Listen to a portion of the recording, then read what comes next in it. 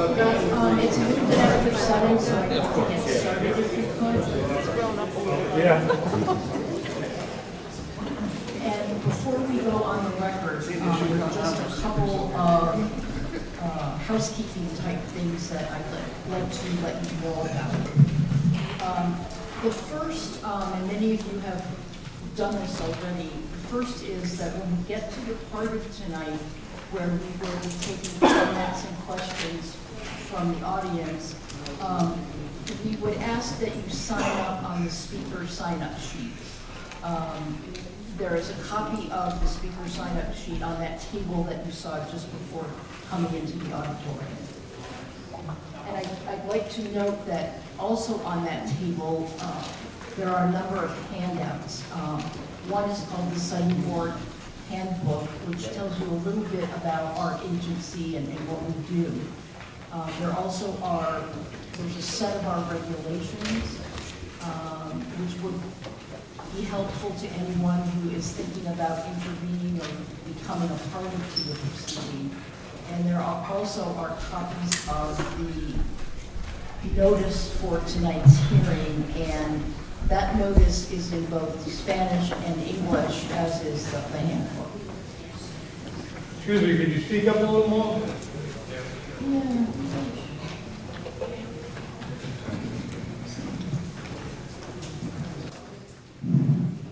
All right, let me try. Thank you for letting me know that.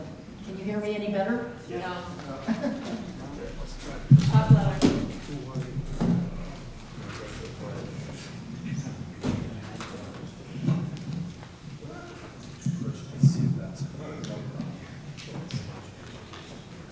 Testing? Better, right?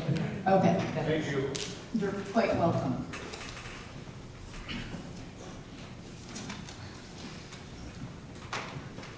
The other main thing I'd like to let everyone know, and this was in the public hearing notice as well, is that we do have 2 interpreters here this evening, and if anyone would like to make comments in Spanish or listen to the hearing in Spanish, the interpreters have the equipment that will allow you to do that.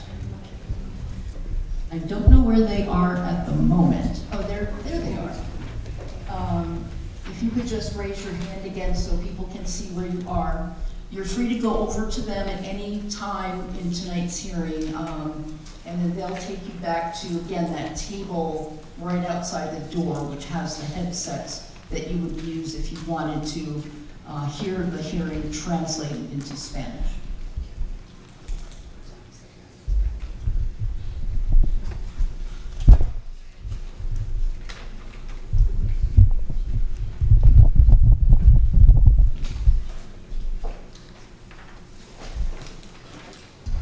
We're going to go on the record shortly, and what I would like to start with is to have one of the interpreters make the announcement that I just made in Spanish about the availability of interpretation.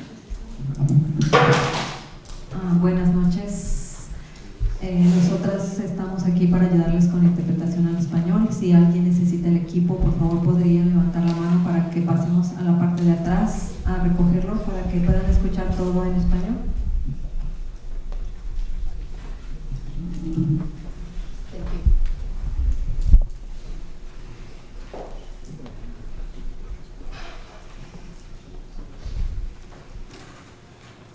All right. Okay, let's go on the record, please. Good evening. This is a public comment hearing in the matter of Northeast Energy Center, LLC, docketed as Northeast Energy Center, LLC, EFSB 18-04/DPU 18-96. My name is Catherine Sedor. I am an attorney with the Massachusetts Energy Facilities Siting Board and the presiding officer in this case. With me here tonight are the other members of the Siting Board staff who will be involved in this case. To my far left is John Young, who is the technical director for the Siting Division. To Mr. Young's right is Andrew Green, Mr. Green is the director of the siting division. To my right is Dean Hazel. Mr. Hazel is a regional planner with the siting division, and to his right is Wayne Wang, also a regional planner for the siting board. Also with us here this evening, out at the table that I've been referring to is Joan Evans, and Ms. Evans is the general counsel for the siting board. Northeast Energy Center, or NEC, is proposing to construct a new facility in the town of Charlton that would be able to liquefy natural gas, or LNG, store the LNG on site, and then load the liquefied gas onto trucks for delivery to NEC gas customers such as National Grid. NEC has filed 2 petitions with the siting board in connection with its proposed facility. One petition seeks approval from the siting board to construct the facility on one of 3 proposed sites. The other petition seeks certain individual zoning exemptions and a comprehensive exemption from the town of Charlton zoning bylaw, again, to allow construction and operation of the proposed facility. Tonight, after my introductory remarks, NEC will make a presentation regarding its proposed facility. After NEC's presentation, those who have signed up on the speaker sign-up sheet will have the opportunity to ask NEC questions about or make comments on the proposed facility. Public comments are not evidence in the legal sense, but comments from members of the local community are an important source of background information for the siting board in reviewing a proposed energy facility and its potential impacts. There is a court reporter here who will transcribe the entire public hearing. As I mentioned before we went on the record, in addition to the handouts that have been translated into Spanish, there are Spanish interpreters here tonight for those who may wish to offer comment or ask questions of NEC in Spanish. And I would just like to let you know that if there is anyone who would like translation assistance from the interpreters, you can feel free to get up and go to them at any time during tonight's proceeding. Before turning to the company's presentation, I would like to provide a very brief history of this proceeding. Then I will outline the legal standards that will govern the siting board's review of the proposed NEC facility, the process by which the board will review the facility, and how persons interested in further formal participation in this proceeding after tonight's hearing, how those persons could get more involved. As many of you are aware, tonight's public comment hearing is the second public comment hearing conducted by the siting board regarding NEC's proposal to construct the LNG facility. The siting board conducted its first public hearing on November 13th, 2018 at Charlton Town Hall. After that public hearing in December of 2018, NEC informed the siting board that it would be revising its proposal for the facility. The siting board determined that the differences between the proposal presented by NEC in its original petitions and the company's planned revisions to that proposal were significant enough to warrant the filing of a new petition and holding a second public comment hearing. As the siting board has indicated in previous communications, this second public comment hearing also includes a second opportunity for the filing of petitions to intervene and petitions to participate in the proceeding, and I will address that a little more specifically in just a couple of moments. That's primarily aimed at informing those who have already filed petitions to intervene in the proceeding that they don't need to redo their petition. They don't need to file a second time. If, however, those who have already filed petitions wish to update their petitions, perhaps in response to some of the changes in the project, everyone who has already filed is welcome to file again.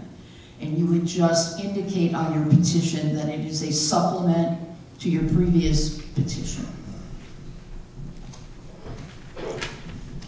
All right, so on February 23rd of this year, NEC filed with the Siting Board an amended petition to construct the LNG facility.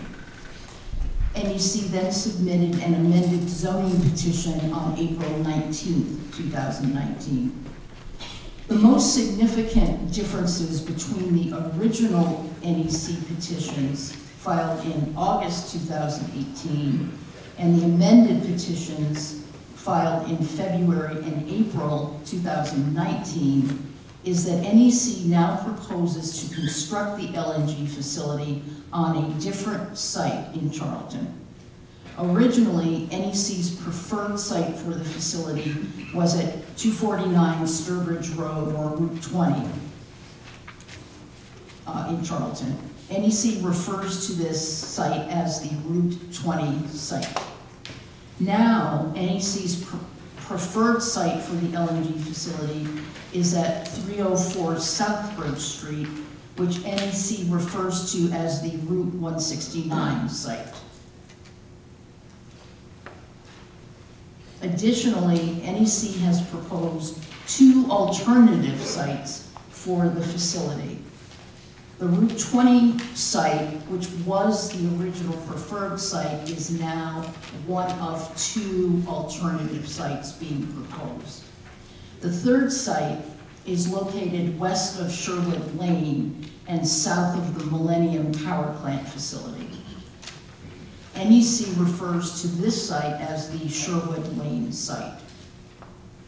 NEC is also proposing a number of gas pipeline alternatives to connect its proposed facility to the existing Tennessee Gas Pipeline for its gas supply.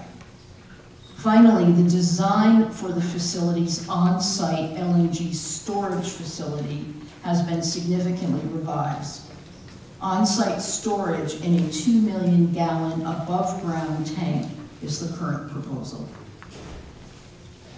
NEC seeks approval to construct the LNG facility under General Laws, Massachusetts General Laws, Chapter 164, Section 69J. Under this provision, the Siting Board will determine whether the facility would provide a reliable energy supply for the Commonwealth with a minimum impact on the environment at the lowest possible cost. The company also seeks approval pursuant to General Laws Chapter 40A, Section 3, for the individual zoning exemptions and the comprehensive zoning exemption that I mentioned earlier. To receive approval for the company's requested zoning exemptions, NEC will need to demonstrate, among other things, that the proposed project is reasonably necessary for the convenience and welfare of the public. Now, just a few words about what the Siting Board is and how our process works. The Siting Board itself is a 9-member state board appointed by the governor to review proposals to construct large-scale new and expanded energy facilities in Massachusetts. Tonight's public comment hearing constitutes the very beginning of the Siting Board's review of NEC's proposed LNG facility. Over the course of the next several months, the Siting Board will require the company to provide additional information beyond what is contained in its petitions regarding the proposal. After completion of this information gathering process, referred to as discovery, the Siting Board will conduct evidentiary hearings in Boston.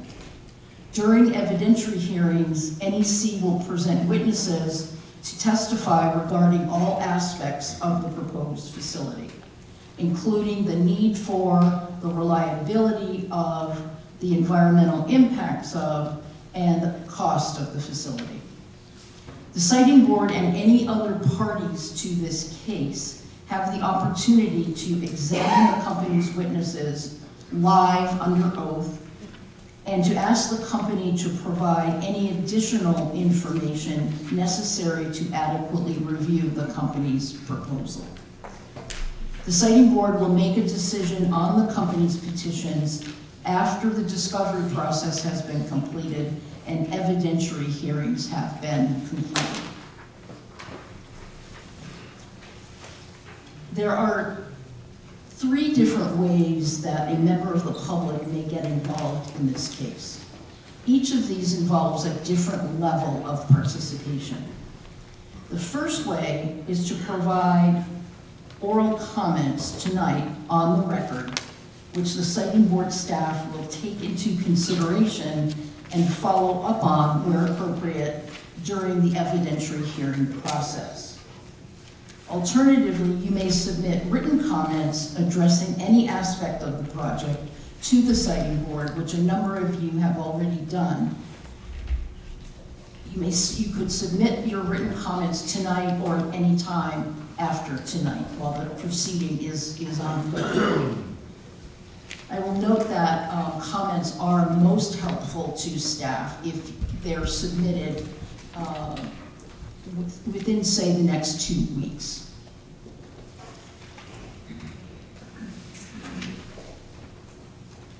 The second way to get involved. I just want to, sorry to interrupt you, but when you say comment can be submitted, it said till June 12th. That's right. There's no way to extend that to the 14th. You would, that's right, I'm going to get to the June 12th deadline, and you're right. This is the second continuing town meeting. This would be something important to discuss at that meeting. So you're cutting them off. I just want to let you know that. No, I appreciate that information. What day is the town meeting? 13th. The 13th. Yeah. No, right now is the What I would ask, and I'm hoping this won't be asking too much of you, if you could email me and put that request in writing, I will consider that to be a motion to extend the comment period beyond June 12th. And maybe you could propose a date that you think would work for everyone. Okay, you're quite welcome.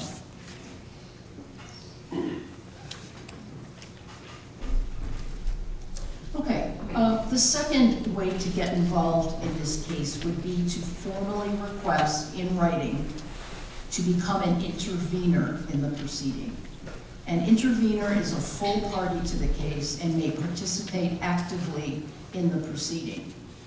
To become an intervener, you must demonstrate in your written request how you, in particular, may be, quote, substantially and specifically affected by the proposed project. If you are granted intervener status, you become a full party and you receive a number of rights. Those include the right to request information from the company and from other parties, to offer evidence, to present witnesses during evidentiary hearings, to cross-examine all other parties' witnesses, and to submit a brief at the conclusion of the proceeding. Ultimately, it is only interveners, full parties, who have the ability to appeal the Siting Board's final decision if that's something that someone wants to do. The third way, the final way I'm going to talk about here tonight to get involved would be slightly less active than being a full party and intervener. and that would be to become what we call a limited participant. As the name implies, a limited participant's role is more limited than that of an intervener.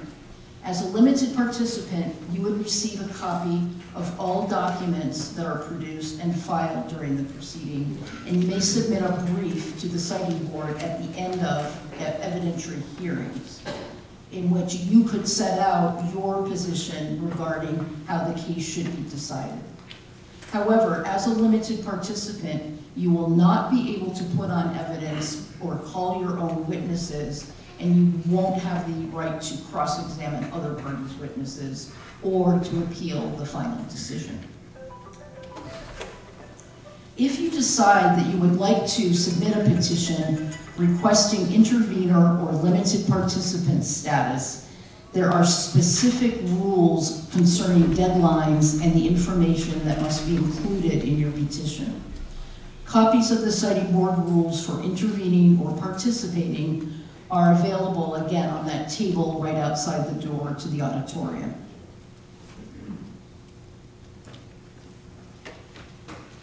There also is some additional information both in the formal notice for tonight's proceeding and in the citing board handbook. There's a section about how do I intervene in a citing board proceeding.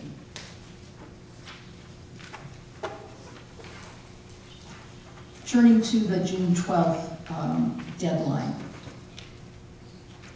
Right now, we have a June 12th deadline for filing of petitions to intervene or petitions for limited participant status.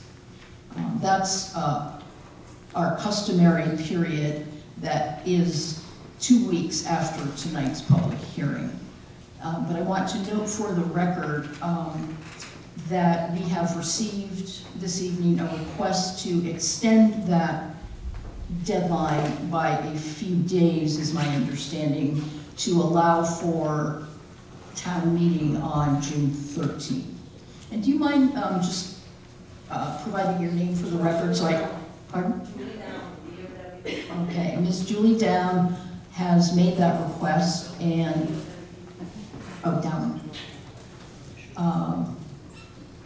and will be sending staff an email requesting that extension in writing.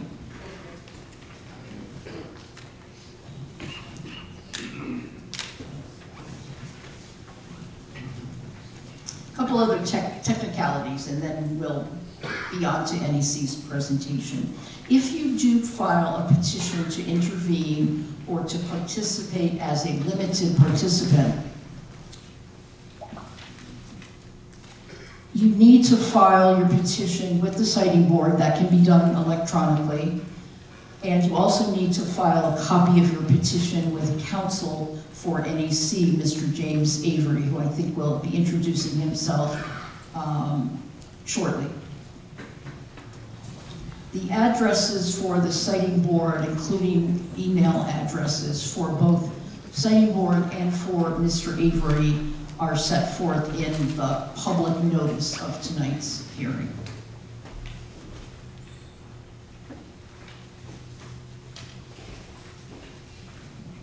Okay, and there's just the last thing, I'll repeat myself once more. If you have already filed a petition to intervene, you need not file a new one unless you have some reason for wanting to file a new or supplemental petition. All right, at this time, I invite NEC to present its project. Immediately after that, I will explain the procedures that we will follow for taking comments and questions from the audience. And we will hear from those of you who wish to speak tonight. I would ask counsel for NEC to identify himself for the record. My name is James Avery. I'm with the law firm of Pierce Atwood in the Boston office, and I'm representing NEC before the citing board. Thank you very much, Mr. Avery. Which reminds me, the way we have set things up tonight is that NEC will be responding to questions and comments using that microphone where Mr. Avery is standing right now. We will be asking members of the audience who wish to speak to come up to the microphone there on my left, on your right. That makes it best for the court reporter to make sure that we're getting everything down for the transcript. Mr. Avery, I would ask if you would like at this time to present someone from the company to make a presentation on behalf of the company. Yes, thank you very much. Just a brief remark. I thank you for the procedural summary. It is a bit confusing with site board practice having a preferred and then must present alternative locations. NEC appreciates everyone's participation here tonight. Part of the reason that there was a change in the preferred site, some of it was contemplated at the time of the filing last summer, but some of the comments that were received in the initial public comment hearing were considered and evaluated and weighed in on that decision. So we appreciate the site board agreeing to hold another public comment hearing, so there'll be another opportunity for folks in town and some of the neighboring towns to speak and comment on the proposal. And thank you, Mr. Avery. We have Mr. Matthew Taylor will be up in a moment. He's from NEC. He will be providing the initial presentation. We also have with him Boris Brebnov, who was the primary speaker last time. These two gentlemen are with the NEC Liberty Energy Trust, which is the lead developer for the project. We have an environmental consultant, AJ Jablonowski. I probably butchered that, AJ, I apologize. He's doing all the environmental analysis with his firm Epsilon. And we also have Jade Gamble, Weston Sampson, who's been the company engineer and managing a lot of the engineering analysis. There's a whole host of other engineers affiliated with particular components of the project that are here. We'll be pleased to try to respond to your questions and comments, but if you're more comfortable at the end of the evening and you would like to approach any of us, some people don't like coming up to the microphone, we'll stick around for a little bit, and we'll be happy to try to address your questions, comments, or concerns. So thank you again for participating, and I'll turn it over to Mr. Taylor.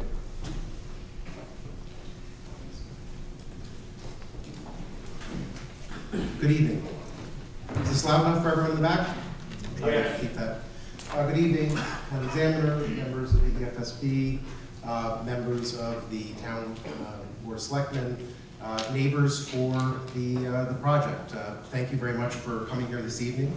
My name is Matt Taylor. As Jim mentioned, I am a partner with the Northeast Energy Center. We are developing this project here in Charlton, and I work with our firm on a number of energy projects, both in the U.S. and abroad, developing both energy, LNG, and other infrastructure projects in the related area. So I'm originally from Boston. I work out of our Philadelphia headquarters, but I'm excited to be back in Massachusetts working with this project. I'll be describing the enhancements we made to our proposed LNG facility in Charlton. As was mentioned when we did the full proposal last summer, we've had an opportunity to do additional engineering and environmental assessments. And as a result of that, we changed our primary preferred site location, as was mentioned, from the Route 20 location to the Route 169 location. And we changed the tank design as a result of this facility. Those are really the only two substantive changes from the proposal that we went through last summer and our public comment hearing in November. But we have, as we mentioned, a number of the engineering experts in the room who can walk through some of the details that led to those changes from our initial plan and can address any other questions you may have. As you heard, when we filed a petition with the Commonwealth's Principal Energy Agency last summer, we had to identify alternative sites in addition to our preferred site. And that discussion had led to us identifying the Route 20 site as our preferred location. And we had identified sites on 169 as a potential alternative site. Our initial position really has not changed very much from the underlying engineering, but the locations have some different flavors, some different pros, different cons. A lot of that did come from feedback we heard from neighbors and other engineers. And we had indicated at the time in November that we were looking at this 169 site very seriously and wanted to get more information about that. And obviously, for us being located near the Millennium Power Plant has some interesting synergies. It's an industrial part of Charlton, and it is at a nexus of a number of energy corridors within the town of Charlton, sitting on the gas transmission as well as the electric transmission lines in the Commonwealth. We're going to continue to have conversations with neighbors, with members of the business community, township, government officials, selectmen, anyone who we can reach out to and show the plans in some more detail to get some more comfort with this facility as this goes through the development, permitting, construction, and eventually the operation of the facility as well. And that's an important part of this public hearing here tonight and something we want to continue going forward. But as I mentioned, these additional analyses and consultant reports and engineering analysis really left us with the preferred location, moving away from Route 20 to the Route 169 location. Route 20 has a number of environmentally sensitive areas, wetlands around the location. Route 20 obviously has some traffic challenges. There was an accident here on the way over tonight. I don't know if any of you had to fight through that, but we are aware of some of those issues on the Route 20 side. So we had two site locations within 169, as was mentioned. We have our preferred location right near Incom, right on 169, and then we have the alternative site on 169 called we call Sherwood Lane, just a little bit further north, closer to the Millennium Power Plant. And these two sites have different flavors, different pros, different cons, but it is where we have identified both our primary and a potential alternative site. And as mentioned, we are retaining the Route 20 as a potential alternative site as we continue this process with the state. A couple other things to mention.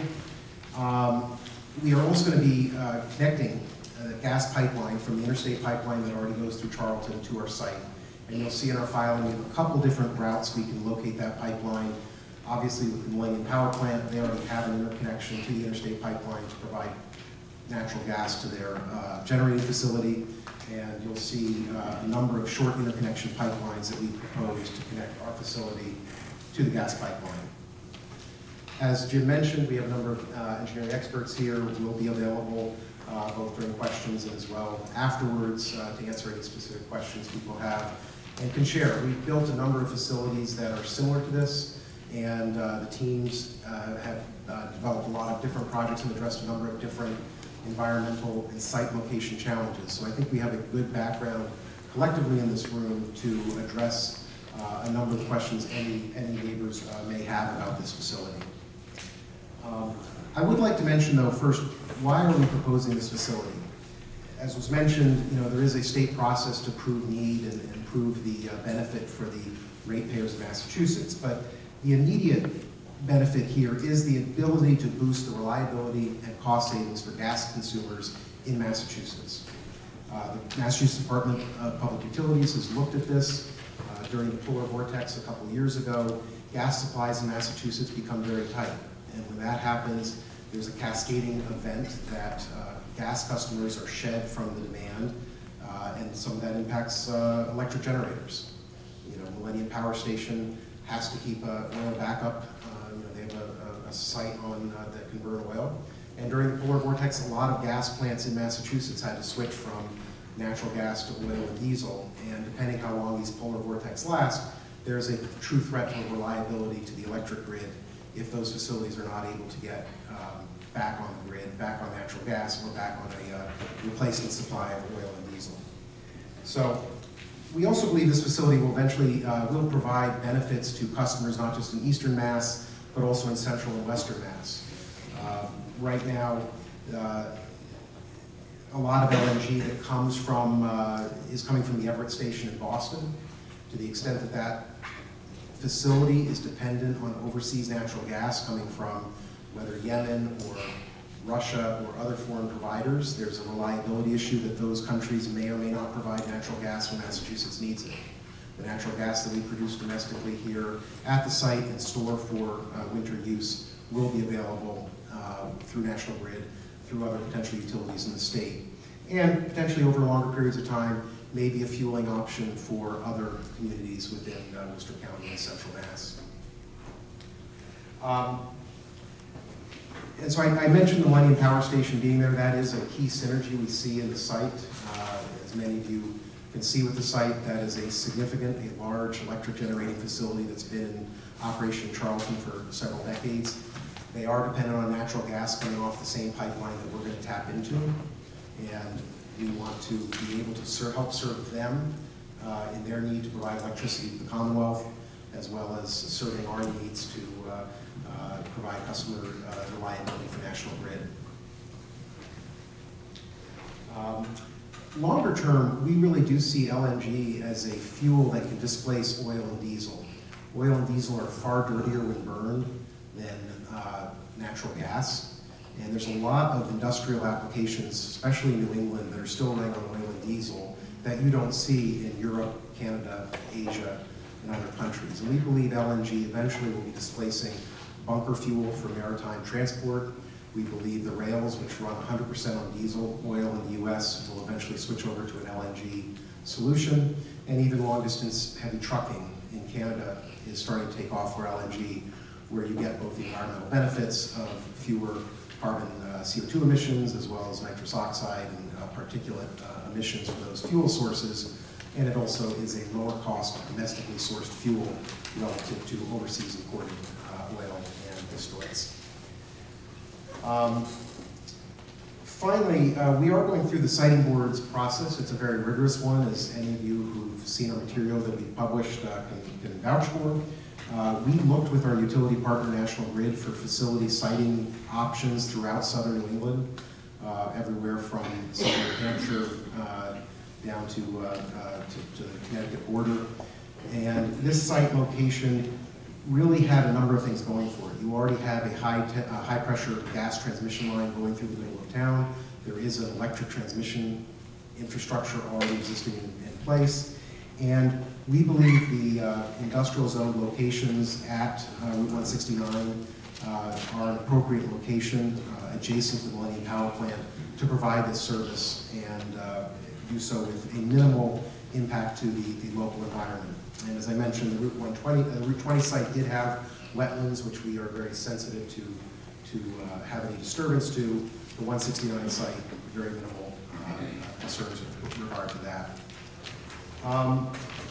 As we're working with Epsilon and our other environmental consultants, there's a few other things we'll be doing to mitigate environmental impact of construction. We'll be using ultra-low sulfur diesel fuel and trying to do best processes to ensure that we have as minimal impact on the environment in Charlton as we're doing the construction process and the eventual operation of the facility itself.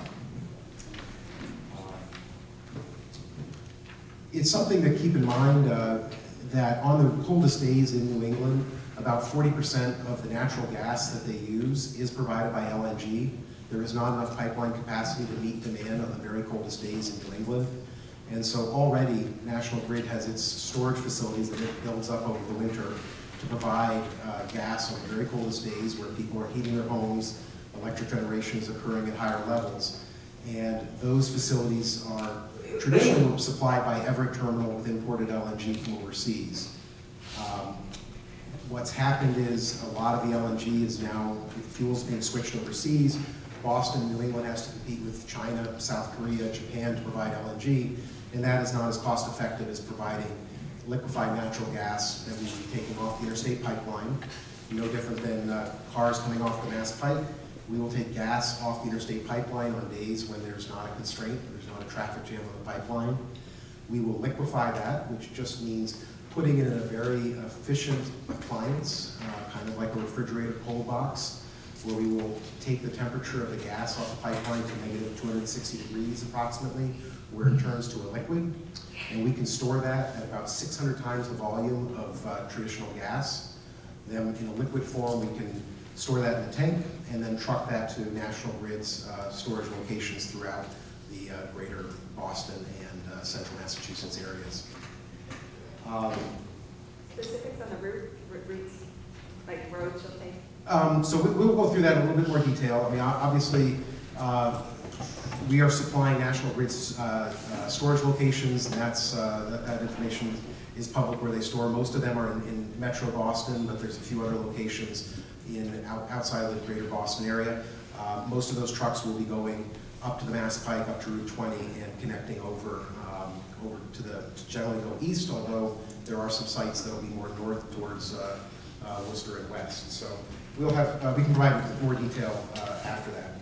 Finally, there was some 2 million gallons. A lot of times when we deal with energy, it's hard to get a sense of what is a 2 million gallon tank. And one of the things to sort of point to is if you've seen the Millennium Power Plant, you've seen about a 1.4 million gallon tank of diesel that's sitting there at the site today. It's been sitting there for 20 years. Ours is going to be a little bit bigger than that, but it's effectively a large thermos. It's a double-lined thermos where the liquefied natural gas at the very cold levels, it's a stainless steel interior tank, and it's surrounded by a thick concrete tank outside of it, which is large enough to contain any potential spills of the internal thermos tank. It's relatively simple. There's not a lot of equipment that is used to keep that in place. And all of our designs will meet or exceed both the federal and Massachusetts standards for design and operation of that facility. For us, the larger tank provides a little bit more flexibility. We have proposed using 10 what we call bullet tanks, 10 100,000 gallon tanks at the Route 20 site. Here we're using a single 2 million gallon tank that we will have some renderings to show you. It's not very visible from 169. There's a slight grade, but we are well below where the solar field is off of 169, and there's a fair amount of tree coverage on that site as well. So that is sort of where the facility is today. What we believe, though, is this is still the start of a process. We are actively engaged with members of the community, government, planning board, broader state representatives, and we want to keep that dialogue going, not just today, not just through the planning process, but through construction and operation of this facility. And tonight's that first step in continuing that process. We thank you for your attention, and we look forward to any comments and suggestions. And I really want to emphasize that it's not just answering questions, but we do look for, listen, and respond to questions and comments, and ideally want to be the best neighbors we can be in Charlton or any other locations we do business. And we will take any sort of reasonable steps we can do to address any questions or concerns that you or your elected officials bring up in this process. Thank you. Thank you, Mr. Taylor. At this time, we will turn to the public comment and question portion of tonight's hearing. I would like to describe briefly the procedures we'll be using tonight. I first will call on any federal, state, or local officials who may be present, followed by members of the public in the order that they have signed the speakers list, which again is located on that table just outside the door to the auditorium. If you have not had a chance to sign the speaker sheet and would like to speak, you may sign now or at any time during the hearing tonight.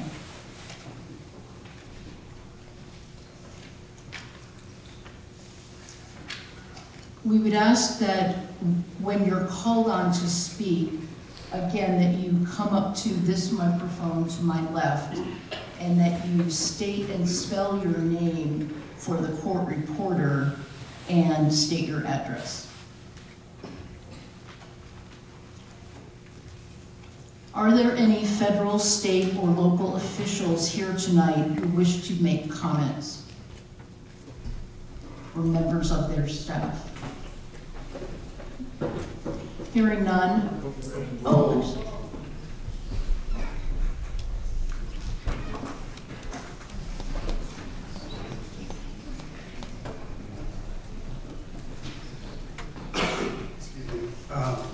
my name is Jonathan Sanborn. I'll spell that for you. JONATHANSANBORN. My address is 12 Jennings Road in Charlton, and I am a member of the Charlton Board of Health. So tonight, there was some talk about how the facility has been contacting some of the town boards and officials, but to the best of my knowledge, I don't think we have gotten any real official communication about the facility. That's the first point. I had some questions, but I think I'll start off with some traffic safety concerns, just to bring these up. I'm not sure if there's a traffic engineer that's involved with this. I would assume there is at some point, but I'll just bring up a few points here. I won't take up too much time. First of all, last year, according to the Telegram and Gazette, there was a story in the Telegram and Gazette regarding traffic accidents in Charlton. Over the past 5 years, there was a 57% increase in traffic accidents within the town. Furthermore, Officer McGrath, who is here tonight, who was part of the Civilian Traffic Commission that did the study, said that the Route 20 intersection at Route 169 has been identified as the location where the most major accidents and injuries occur. Okay? And actually, I can provide, I've got some copies here if you'd like.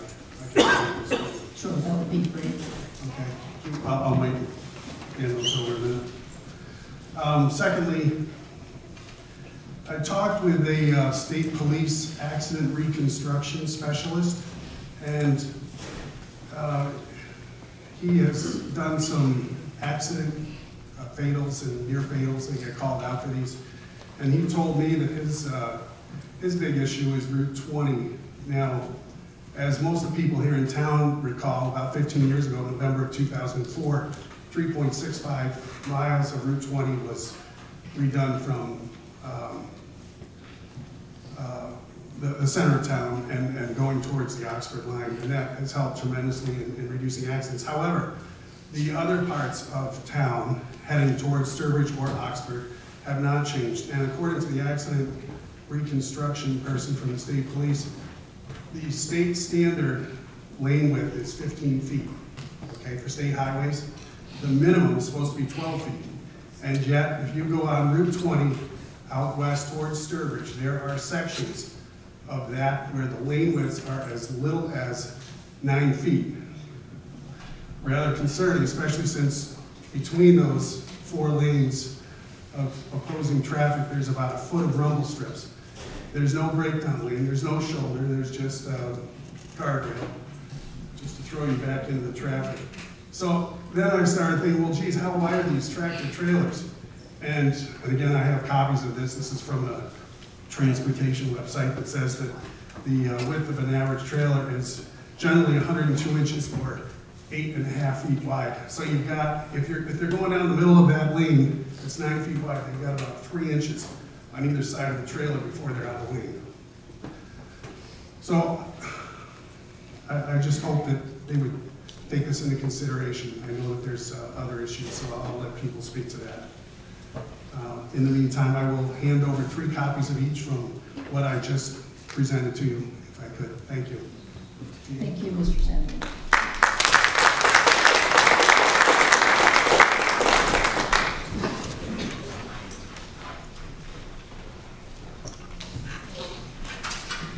Edward Jalbert.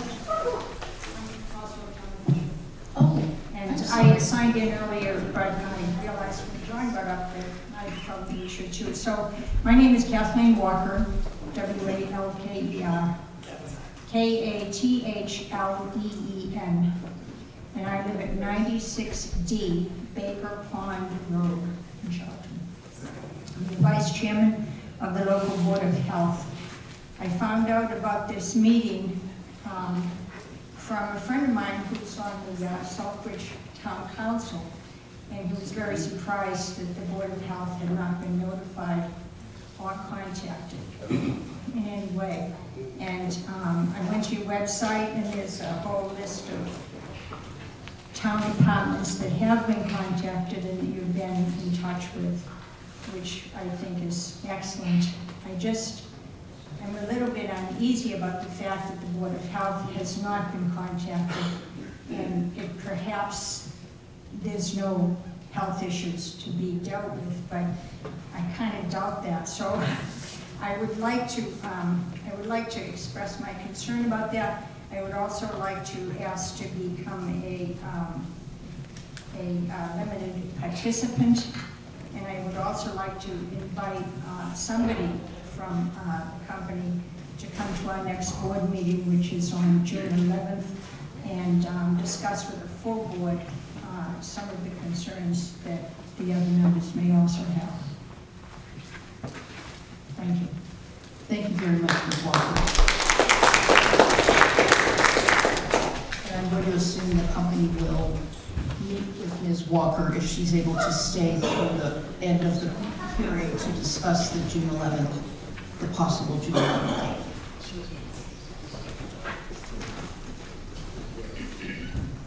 Rob, oh, someone else? Sorry. No, it's my fault. No, you're when I fine. have my glasses on, I can't see distance, so. You don't want to see me, trust me. Please, go ahead. Bill, B-I-L-L, Borowski, B-O-R-O-W-S-K-I, 69 Haggerty, H-A-G-G-E-R-T-Y Road. I'm a member of the Board of Selectmen. And let me say, before I get in trouble with my colleagues, I'm not speaking on behalf of them tonight. Question, first of all, I want to thank the group, because I think your outreach to the Board of Selectmen has been great so far. During our last meeting, you presented to us one of the questions that I raised, and again, I think for the benefit of the group, if we could elaborate a little bit more, is after speaking to a lot of constituents and just residents, that there's a concern around the request for the zoning variances going outside of the Zoning Board of Appeals. And I was hoping that members of the organization could speak to that for this crowd a little bit more. I mean, again, I think there's an understanding around there's a certain state expertise. However, I think it's difficult to justify to many people who would need to go in front of the Zoning Board of Appeals if they want to put a shed 14 feet from their property line, and they would have to do that. Whereas an enormous facility can bypass our local board altogether and petition the state for something that is wildly out of our zoning. So again, I'd appreciate it if at some point this evening, if members from the applicant's team could address that once again for the larger crowd. Thank you.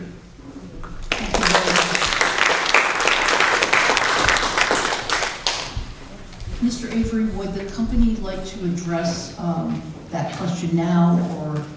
Whatever your preference would be. Okay. Let's take care of it now, then we'll move on. Thank you. If I may. I've permitted a lot of facilities, and zoning bylaws tend not to fit real squarely with a lot of energy facilities, and often are inconsistent with some of the design and safety codes that are there. There's a number of things that just aren't permissible. One of the things, for example, is a requirement that a gas tank be underground within your zoning bylaw. By design, by code, it needs to be above ground. So there's at least a couple of real sort of stymies that would, if we were to comply with the zoning bylaw, would not be as safe as those standards would be. So it's rather common practice to go ask for these zoning exemptions. But I think one of the things that we've attempted to do and agreed to do is to, because we can't get if you will, a solid approval from the zoning officials that would enable the company to build the facility in a safe, compliant manner, to go through the same process informally and sit down with the zoning officials in the town, and if there are conditions, we will agree to those that might be put in order, just like the people you mentioned that would have to go in for the shed. We'll do that informally, but there's a couple areas that there's just this inconsistency, which is why we bring it to the state experts to make sure that we design it safely and consistently. So we try to be respectful of the interests of the town, but also recognize that the experts at the siting board will be the ones that really have to decide on the design that we propose, making sure it's consistent with requirements of various regulations. I hope that addresses your question. Thank you. Thank you. Thank you, Mr. Avery.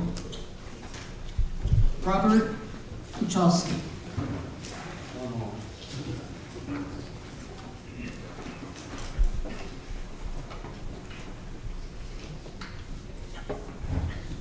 For the record, my name is Frank Lombardi. I'm the chair of the Zoning Board of Appeals. It's L-O-M-B-A-R-D-I, just like the coach. Excuse me, losing my voice a little bit. Just for the record, the company did reach out to the Zoning Board of Appeals about 2 weeks ago for an informal meeting with the chair. At that time, the board, I am speaking on behalf of the board, by the way, the board has authorized me in open meeting to speak tonight. The board decided that at that time, they didn't necessarily see a benefit. I guess the board was looking for more of some sort of meeting with the entire board in an open meeting forum. I don't think at this time the board is necessarily opposed to the project, but we can't necessarily make any sort of zoning determination because they haven't really seen us in any manner as of yet. So hopefully council will contact and set something up through our secretary for some sort of meeting. Thank you. Thank you, Mr. Lombardi.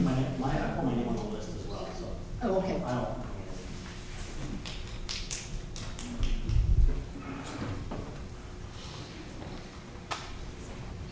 And I note for the record that the Zoning Board of Appeals has filed a petition to intervene in the proceeding. Jay or Mary Beth Saja.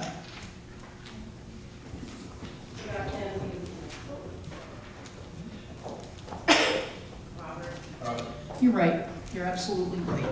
Robert, please come up to the microphone. Good evening. My name is Robert Puchalski, Puchalski. My office is located at 318 South Beach Road, Charlton. And just a couple of quick, easy, simple questions, I guess, is number one, I'm concerned, or not concerned, but I'd like to know what the hours of operation would be in this facility. Number one. Secondly, the noise pollution that it's going to create, and how long it's going to take to construct the facility, when it'll come online from the date of construction.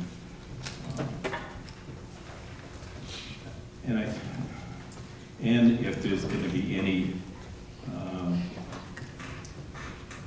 any odors that are going to be emitted from the operation, that the area, that the community is going to be impacted by.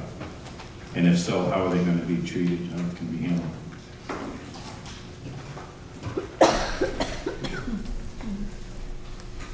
Thank you very much, Mr. Puchalski. Yes. Does the company want to address Mr. Puchalski's 4 points at this time? Yes, please. Okay. If I could turn to Mr. Greco. Absolutely, thank you. Thank you. Like most of energy facilities, this facility will be working 24 hours.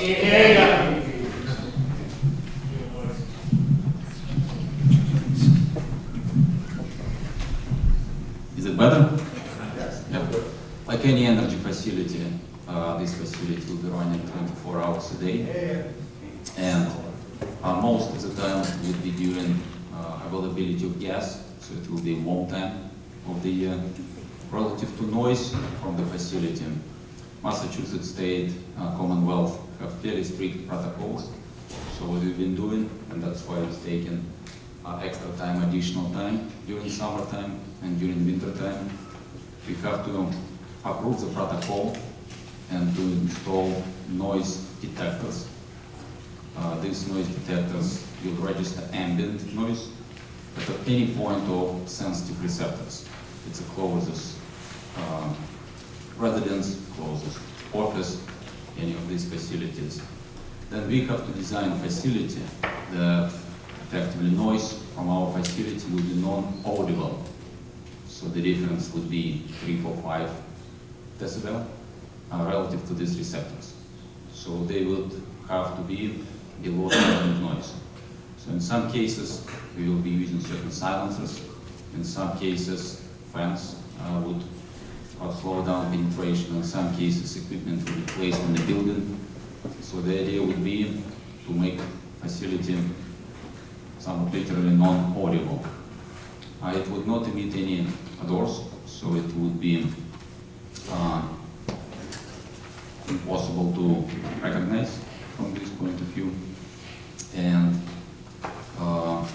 as discussed, we will continue to stay in touch, we will continue to take advice, and we will continue to inform and to learn from the community and from the audience what is the best way and how to be helpful neighbor. Construction schedule a little bit hard to predict because of Massachusetts winter. So if copyright, it's probably around when all equipment is ordered, it's probably about 1 summer long construction cycle. Depends when you start construction cycle. Depends how quickly the winter is coming. If we receive the approval, we start the process. Most likely it will take summer, and most likely it will be commissioned next spring. So most of the equipment is skid-based, so it's prefabricated, it's pre-manufactured. So when it arrives on site, it will be assembled, erected, interconnected, and commissioned into operations. So most part of the equipment, all parts of the equipment are standard. They've been around Massachusetts for half a century. Obviously, environmental controls, safety controls have been improved, but nitrogen double expander is, for example, in Springfield, has been working for the last almost 50 years. For the hours of operation, is this going to be 24 hours? 24 hours. So that means traffic and trucking 24 hours? Relative to trucks, so under the agreement to supply to seasonal LNG facilities over 24 hours cycle, there will be around 12-14 trucks coming in to this facility. Most of them will be coming during regular day hours, so it will be unusual to have a night parking facility.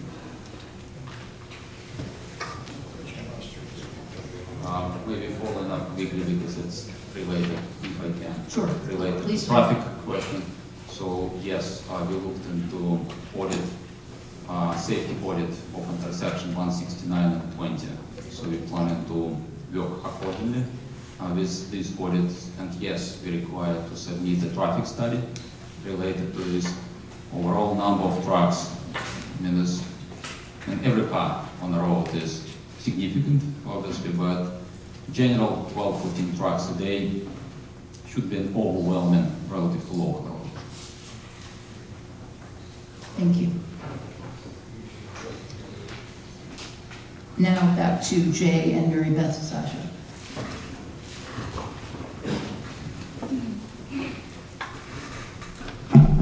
My name is Mary Beth Saja, and that is CZAJA. We are at 278 Southbridge Road in Charlton. Our business is North American Tool and Machine Corporation, and we're the little L-shaped piece of property right below the Sherwood Lane, or Sherwood Road property. I have a list of questions, and I know the Bruins are on tonight, so we all might want to do something else. But my first question, I was actually hoping, I appreciate the town officials that are here tonight. I was hoping that there would be more town officials, because I'm not sure if some of my questions are really for the town of Charlton, or for your board, or for our new friends here at NEC.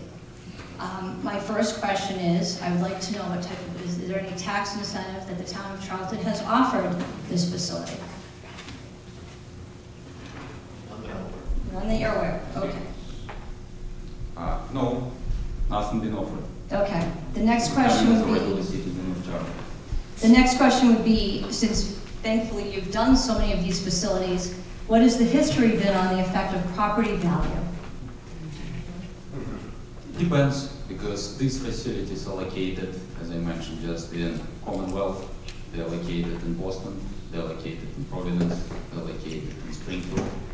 So, in our case, what we hope as Matt discussed, that the facility will be actually helpful, good neighbor, because one of the logics is that facility effectively allows access to a pipeline, gas pipeline that are coming along.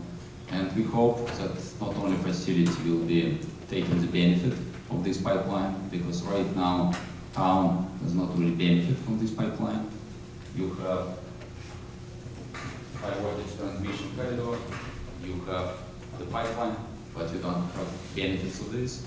In this case, Charlton will start to benefit from this supply of gas, and we believe that Charlton commercial residents first, just easy to serve, will start to see benefits of natural gas. If just one of the reference related to Massachusetts energy website, the difference by heating your house with gas relative to heating your house with electricity is $3,500. So you tell me how big difference in the budget of a regular Charlton family, annual $3,500 is. Does it increase value of the house if you heat it by cleaner fuel, which is less expensive, or does it diminish the value of the house? So we hope that it would be not just synergies with the bigger facilities, but synergies with commercial facilities. And we hope that it will be a helpful neighbor in the town of Charlton. Do you know how many homes in the town of Charlton actually use natural gas to heat? Are they more oil, electric, or natural gas? Mostly it will be oil, propane, or electric. There's no So the gas heating. conversion of that would be a cost, okay. That wasn't on my list, so I was just curious. A lot, again, I know last time that you guys were out, you talked about the security of these facilities. Obviously, in the climate we live in, sitting on top of what was 1 million and now 2 million gallons is a little concerning. I did notice an interesting fact, though, so I had notes from our last meeting, that you said 12 to 24 trucks a day with a 1 million gallon facility. I think it's interesting that that stayed about the same number for a 2 million gallon facility. But again, talking about the security of the facility itself, is the town of Charlton prepared in the event that there is a situation happening at this facility? Just to put it in perspective, and that is a good question, and safety is a high priority, and safety is an important aspect, and the multiple safety solutions related to these plants. And so far, all of these facilities in Boston, Providence, Springfield, they served Massachusetts for half a century in a very safe way. So we hope we'll continue this process, serving that way. Just to put it in perspective, 400 feet away from this facility, you have an oil storage tank with 1.3 million gallons, energy density of 1.3 million gallons of oil, and 2 million gallons of LNG is the same. So you have these facilities already in Charlton with the same or higher energy density. So in general, it does not make it more safe, less safe. Only in this case, usually you will have around the oil tank, you don't really have to have diet, you don't really have to have a concrete wall, totally focus on it. You don't really have to have all other safety equipment. In this case, you do have additional safety equipment. I appreciate that, thank you. Again, coming back to the construction, if you were to be in the Sherwood site, that is very ledge, that's a lot of ledge. Would there be blasting involved in the construction of this facility? So far, we designated preferred site as 169. Your reference to Sherwood Lane is appropriate. It's an edge place. At 169, we are not planning to do blasting. So we plan that it would be just mechanical work relative to But I asked about Sherwood. Sherwood designated as no just alternative. So we frankly did not study what type of site preparations would it require, and we did not do a geotech study. For 169, we did both. We did a geotech study, and we know where the ledge is, and we know that most likely it will not require blasting, and we also did seismic work. So would it be safe to say, since you didn't do any of that for Sherwood, and you did do it for Route 20, and you did do it for 169, but you didn't do it for Sherwood, should that even be considered an alternate site for the purpose of this meeting? It could be because the view is we want. I would guess that's a question to the board. Why could that be, if they haven't done the homework on Sherwood, why is that being considered an alternative site? I don't do this for a living, so I don't know. Let me answer as an applicant in this case. So just different requirement of homework is required for preferred and alternate site, and even for preferred site, geotech at this stage. Can you speak up, please? Even for preferred site, geotech and seismic are not requirement. So we just wanted to be sure that we don't have any surprises. We wanted to be sure that we completed our homework as much as we can, and we wanted to be sure that we will have answers relative to any questions on the preferred site. I appreciate that. Two reasons why I'm bringing that up. One, what feeds my family and my employees' families is the fact that we run a precision CNC machine shop. Blasting right behind our facility might be a little bit of a problem. Matter of fact, it would be a big one. Secondly, probably a lot of the people in this room have already gone through an enormous water problem based on the groundwater in that area, thanks to another large corporation of Casella Waste Management. I don't think that the town of Charlton would like to see the water table messed with again with blasting in any particular area. I'm not going to speak for the people here in Charlton, but I would say that, having to shower with bottled water and use bottled water for everything was probably really terrible. So, again, I think that there's a lot more research that has to go into that site. We appreciate your comments, and we took them into account, and that's why we're not really planning to have blasting, and also facility will not be consuming water. To the siting board, I appreciate all the environmental concerns that you have. I think that it's great working with conservation commissions. I'm not sure if the town of Charlton has a stormwater authority, but I'd be interested to know if there was a stormwater plan and erosion management plan.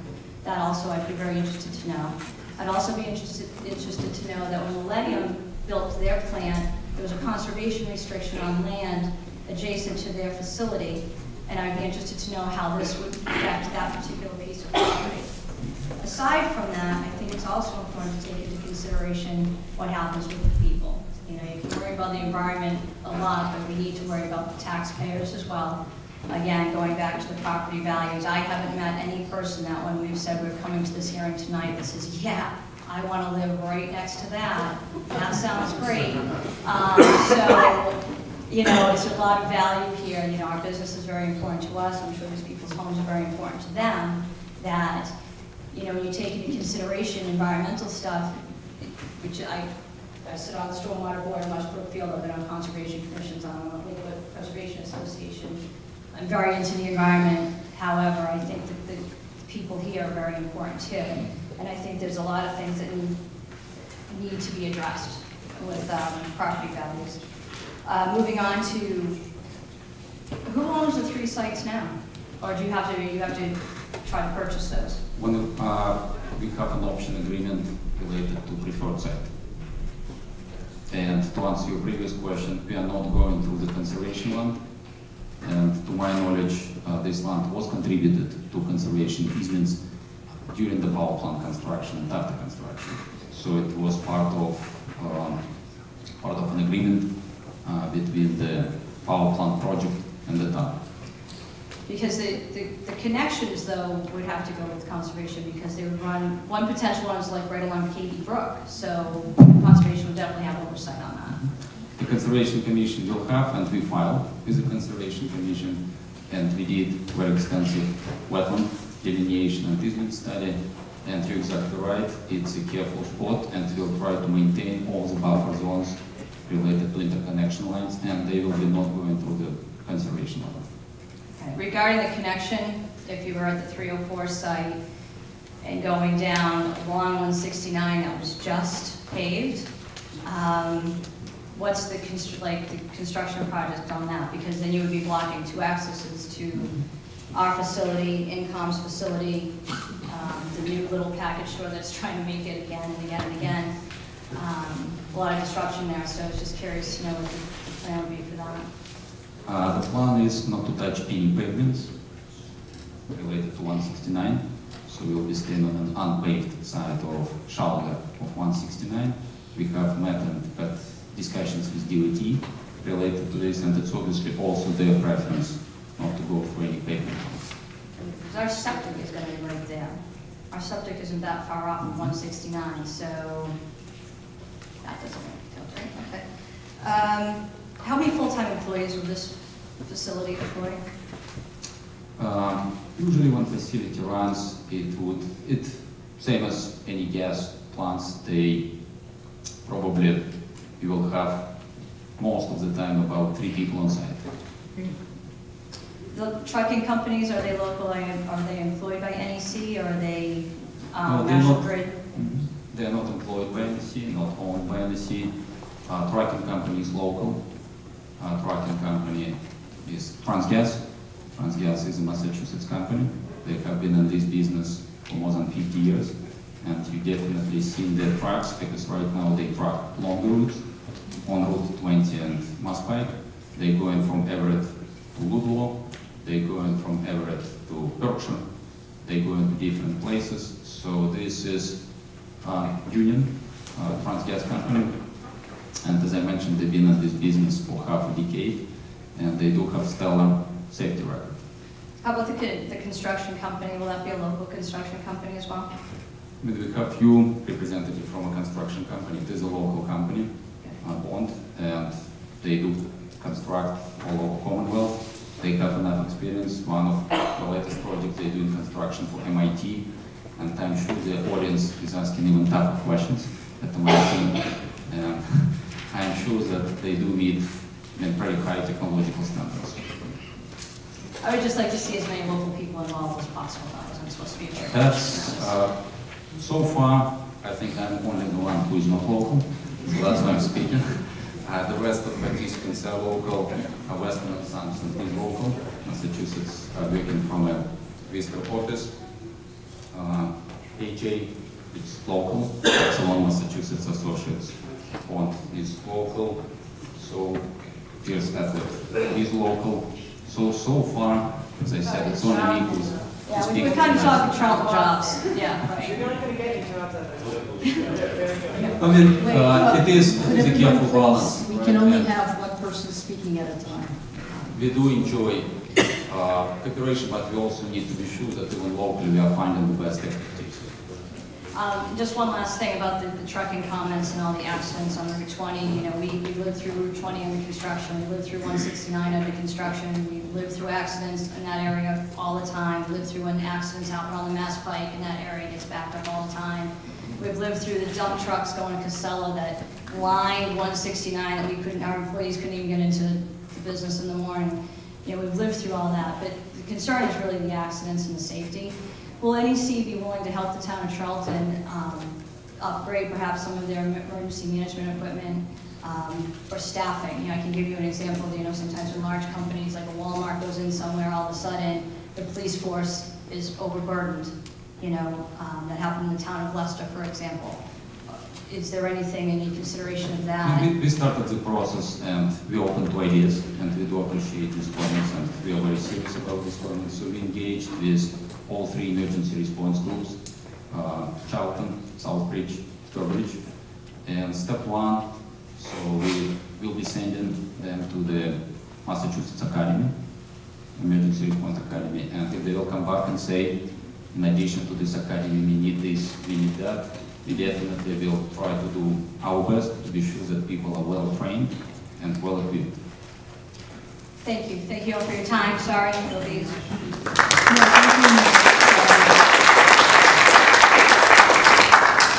Kathleen Brill. No comments.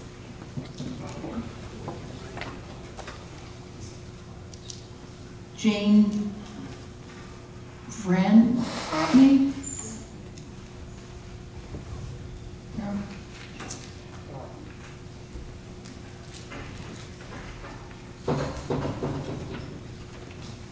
I apologize, but there is a name after Jane who I cannot discern.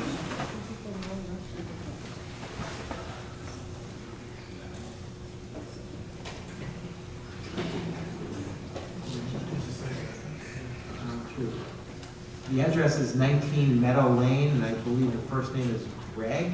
No comment. Thank you. David Barthelin? I'm going to pass. Okay.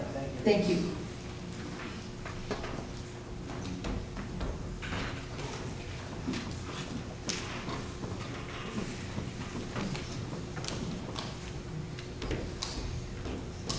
Sandy Down? We already hear from her? No, okay, good. Sandra, S-A-N-D-R-A, Dam, D-A-M, 100 T Hall Road. Let's see, a couple of questions that have not yet been answered. A question about the gas metering station that's going on that compressor station 264. Could somebody explain what that is? How big a facility that would be?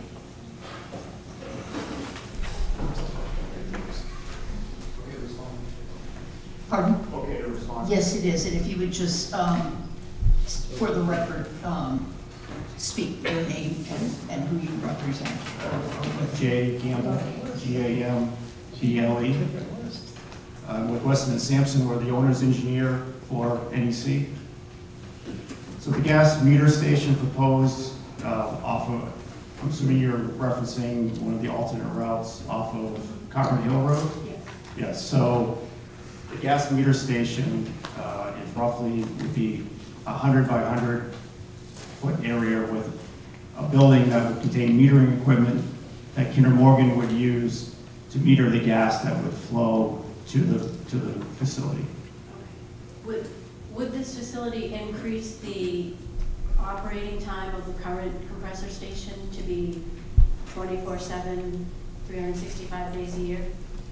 No, it's not expected that the NEC facility would increase the operations of the current Kinder Morgan compressor station. And are you adding existing pipelines? Like, are you increasing the size of the pipelines that are going through the residential areas? No, just adding a pipeline that would feed gas to the facility, but we wouldn't be increasing the size of any of the existing Tennessee gas pipelines. Thank you. I just have one comment I could make, if that's possible. You have this ambient noise that you say you test for. I mean, I live right next to the Tennessee gas pipeline, and I was assured that that would not be very loud, but I can tell you it's extremely loud when you're living next to it, and it is very disruptive. So I'm not really sure when this facility is in, for those neighbors that are living right there, it's a lot different than what we were led to believe. Thank you. Thank you, Ms. Dan. Scott Jamaica? Jamaica.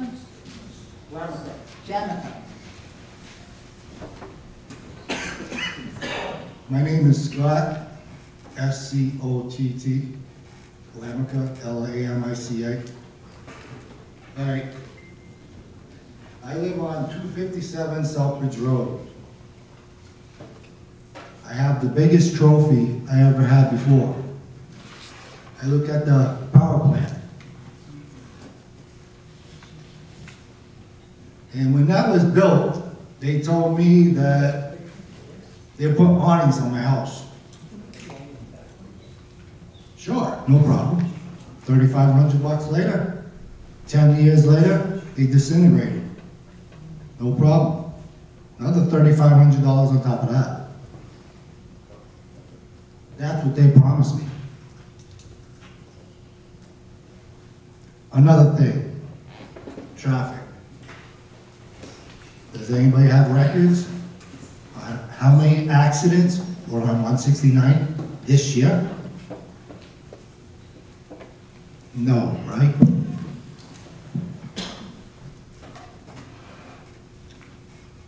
Another problem, noise. I live right next to LNG, the machine shop, and the power plant. We hear noise all the time. The steam let go. And others, the crane moving, We don't complain about it, but now it's time.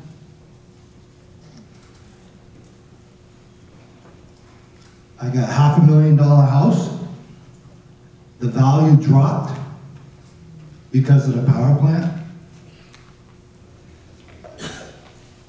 Another thing I didn't complain about, the power plant shoots their rifles and shoots their guns across the street.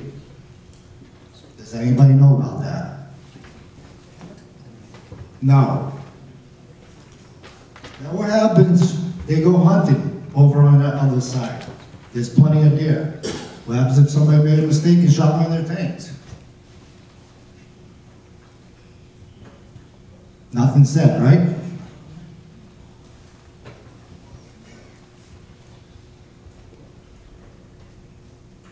Another thing, Route 20, they put the treehouse there. Not a bad thing, but they didn't plan it out good. Look at the traffic now. Who's eating it? Charlie.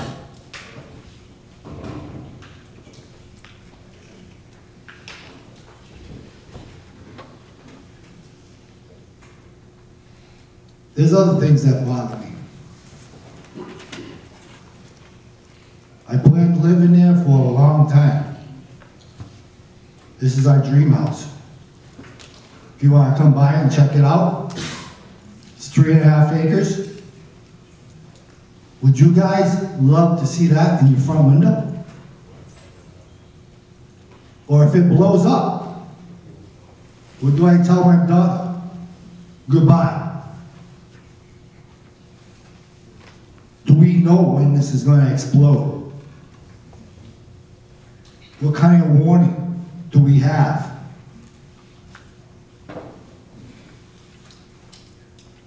You people don't live there. Would you love to live next to one of these plants? If you do, I have a vacant apartment right next to it. Come and join me. Stay for a while. I got an in-ground pool, hot tub, everything. Nice 3.5 acres with a brook running through it.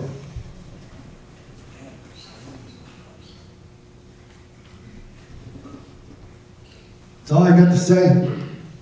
I think you guys should do your homework.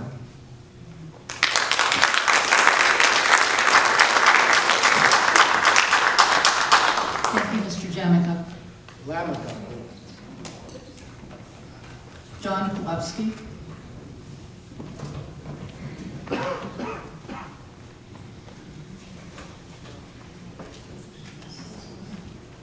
John Pulaski, John-P-U-L-A-W-S-K-I. I live at 87 Old North Woodstock Road in Southbridge. I don't live in Charlton. I don't know, we have the same state representative, I don't see him here. I'm disappointed about that, because you're a state board, correct? My primary question when I signed, I was curious how many trucks would be coming. It's my understanding, looking at similar size facilities, that they produce about 250,000 gallons a day, or approximately, so that seems consistent with the figure given by these gentlemen. But your town has taken a lot over the years. The gas spills from the Turnpike gas station, the horrendous situation that many of us are rather certain comes from the landfill that was approved. Something that I feel badly about, although the town approved it, I felt that the state failed to do its job. When you have a small community that handled enough waste, I know this isn't a waste issue, but we handled the waste of, well, 95% of the waste that went there was from out of our town. It was really beyond the capacity of our Board of Health to manage it. So the state kind of intervenes in that it allows things to go to small towns, and the small towns often don't have the resources to be able to have proper oversight. And when you call the DEP or the Mass Environmental Police, they're often reluctant to act until something bad happens. Then they show up. And that's my primary concern, even though if I applied to be an intervener, I'd probably be turned down because I live probably 4 miles, or at least 3 miles from the site. But I'm concerned that these little towns get bullied by corporations. These men seem like polite people that are answering questions. But beware, some people are concerned about reduced property values. My concern, like in Southbridge, we were told we're gonna have 600 jobs at the industrial park, and right now I don't think we have 6 jobs on the industrial park. The promises get made, money, what if you're told you're going to make a lot of money because of the tax there? Even then, I just want to remind people that when a community or town government accepts large amounts of money, there's some things that can't be replaced by money. You can't, those people north of the landfill, that I think 99 homes that have contaminated wells, yeah, they're bringing in water, but they're still right now washing in these chemicals that can permeate the skin. I don't really know about the environmental and health problems related to CNG. I appreciate that CNG is cleaner than other forms of fuel, but I just hope that the state, you folks, appreciate your responsibility. And remember that when you deal with towns that only have a population, let's say under 20,000 people, that they don't have the resources. And so please keep that in mind. Okay? Thank you very much.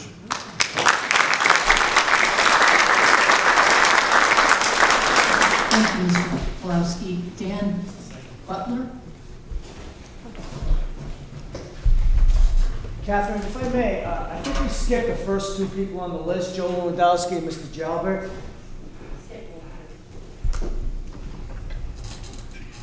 All right, let me just check. Well, I write to Mr. Pekalski at the beginning.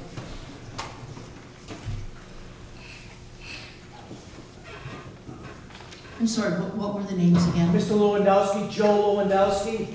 I called that name. No. All right, and what is the second name that is? Ed Jalbert. Second on the list. Yes, I do see that, and I have both of them checked off, but obviously that was an error on my part. Why don't we then take the 2 of you now? Mr. Lewandowski. Mr. Jalbert.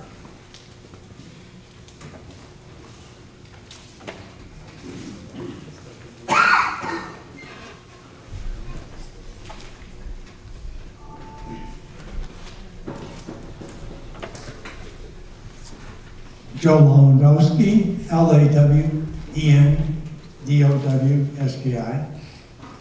I live on 39 Harrington Road in Charlton. And I've been sending messages back and forth to the siting board. And I keep on revising it because I have more questions. And I don't really want to read these word for word, but I got some really key questions, right? You're talking about to put a 2 million gallon explosive device in a tight quarter, very close to a highway, very close to at least 9 residences and 4 businesses on Route 169, another 9 residences on Harrington Road, and a great number of new residents in Southbridge, all very close. How anybody in their mind, in their even thought process would think of putting that many people in that many facilities in such great danger. These facilities are not as safe as people say they are. You look at the articles, you can see many explosions because people who take care of them do not take care of them. And that becomes a major problem in my mind. So this site which is right on Route 169, which surprised me where it was. I thought it would be back up into the woods. I never knew there was a solar display area up there, is absurd. It's absolutely absurd to even think about something like that. And what is this company planning to do for the town in case of an emergency? Are they planning to train every single fire person and police department person in Charlton, Southbridge, Sturbridge, Webster, who will all be on common assist, to come and assist? I've heard things that they've offered to only pay for one person from each of those departments. Come on, let's be real. That is absurd overall. And then you think of the size. What is the size of a 2 million gallon tank? He says, oh, look up at a diesel tank up at Millennium. Now, Millennium, diesel is not explosive. This gas is an explosive device. What is the size of the trucks that are going to be done, coming up and down the road? How many people really understand what you're facing in this situation? I have deep concerns about all of this. Now you're talking, oh, 169 is a better location. Why is it a better location? Because the company in charge of NEC is a hedge company, and they're looking for a lowest cost solution. Now, that does not make sense to me. And then they're talking about, as I read in the article, this is going to be a hybrid solution which has never been done. You really want to be experimental? You want to allow an experimental solution in Charlton? Come on. That does not make sense at all. And then you got this site. How about people, fire departments access in case of an emergency? Is there enough room on 11 acres? You want to put a big facility like that on only 11 acres? You want to put a facility on like this on 100 plus acres. So you have buffers around the actual plant. So that if there is some emission layers, as if there's some gas escaping, it has time to dissipate before it reaches the general public. I mean, it doesn't make none of this makes any sense to me. Is there enough water available on site or for any piping? I look at what you did. I see the reason for a facility in Charlton because of the pipeline. But I don't see this or Millennium as an ideal spot. The original site one, in my opinion, is probably better, even though they talk about wetland protection. Now, if they're concerned about wetlands, that means there's going to be runoff, there's going to be dangerous materials going into the ground. What about the people who live in that area? Like I said, I have a long list. I don't really want to go through all of every statement, and then what is the real number of trucks?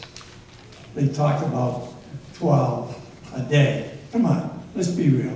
It's got to be more than 12 a day. And they're going to talk, and then you got 169. They're going to go to Route 20 anyways.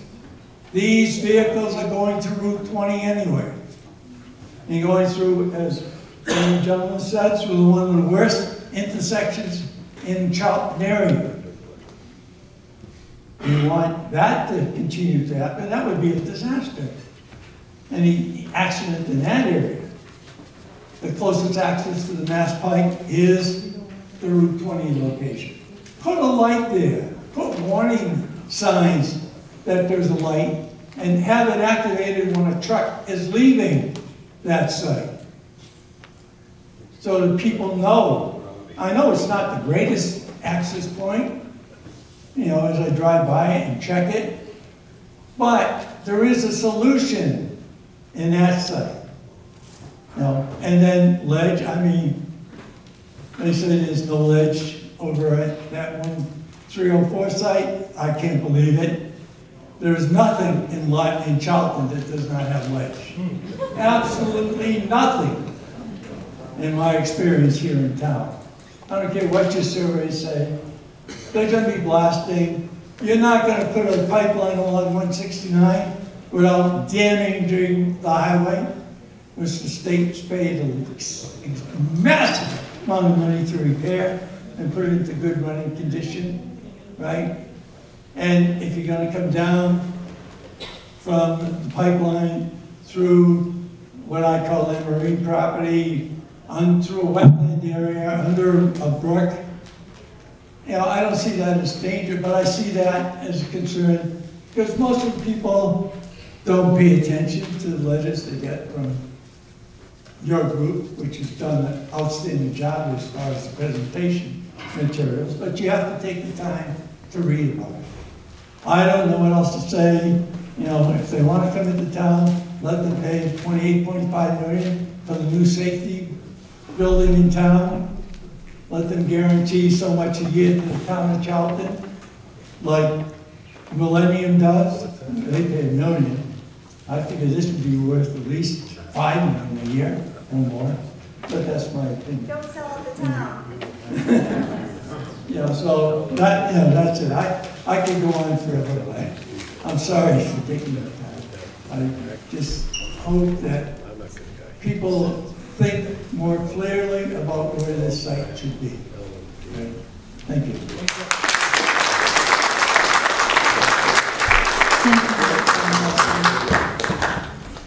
So let's try again, Edward Jalbert. Waiver. I'm sorry? Oh, you don't wish to speak, okay. He doesn't live in there when that happened. He just bought that place. He bought it. He's gonna look at it. Dan Butler. Me?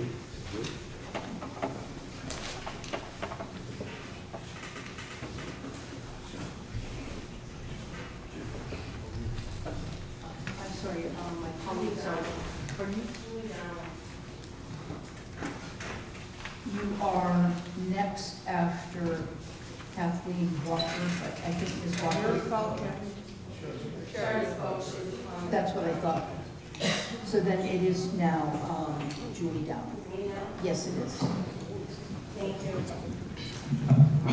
Hi, I'm Julie Dowling, D-O-W-E-N, 15 Stafford Street.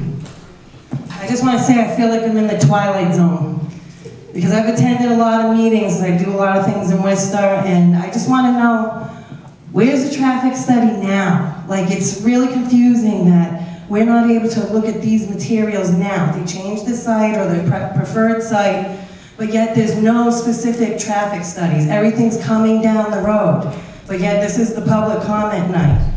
And please don't think this is all the people in Charlton that care. There's Bruins on and there's a funeral in town, okay?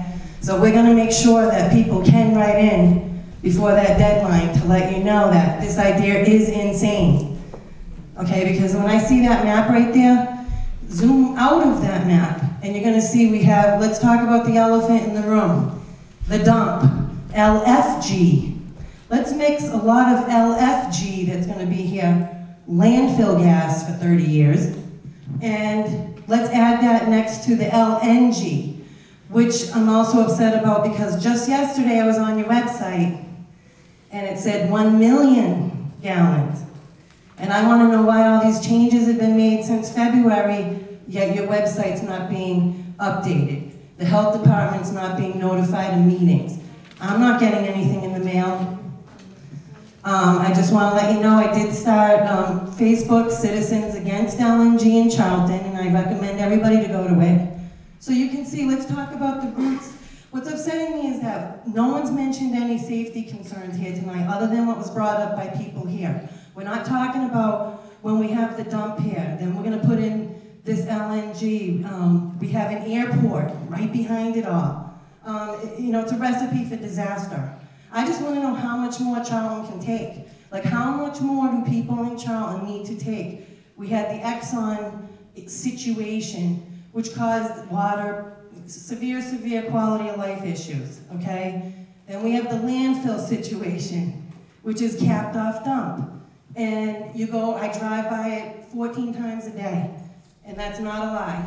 And it stinks, it's gross, and everybody promised, oh, we're gonna make it smell great all the time, every day. Like, you can come here and talk, but you need to show more. I would have expected some presentation, like I have a video up, of what it looks like having all these tanker trucks 24 hours a day. And don't forget, your school buses are on Route 20. Your school buses are on 169, okay? And we all know about the Treehouse Brewery, the poor planning that went into actually expanding, when I myself witnessed 2 people taking 3-point turns on Route 20 in the low-speed lane. What's gonna happen when that tanker truck comes flying down? Okay? It's unrealistic. I don't even know why we're wasting everybody's time to go even further without that traffic study. Okay, because I really believe at the end of the day, I don't think you're gonna be saying that it's gonna be reasonably necessary for the benefit of the public to put this location, all these towns in danger. 169 is pretty much the only way in and out of Southbridge. Like, you have no idea how much traffic that takes. I'm saying, I don't care if you have 1 site, 2 site, 3 site, no in Charlton. And I'm gonna say right now, your fight hasn't even started. You might think it's, oh, you've gotten away with it so far. You haven't. We've just started. And we're gonna make sure there's a sign in everybody's yard, and we're gonna hold you accountable to all these traffic studies.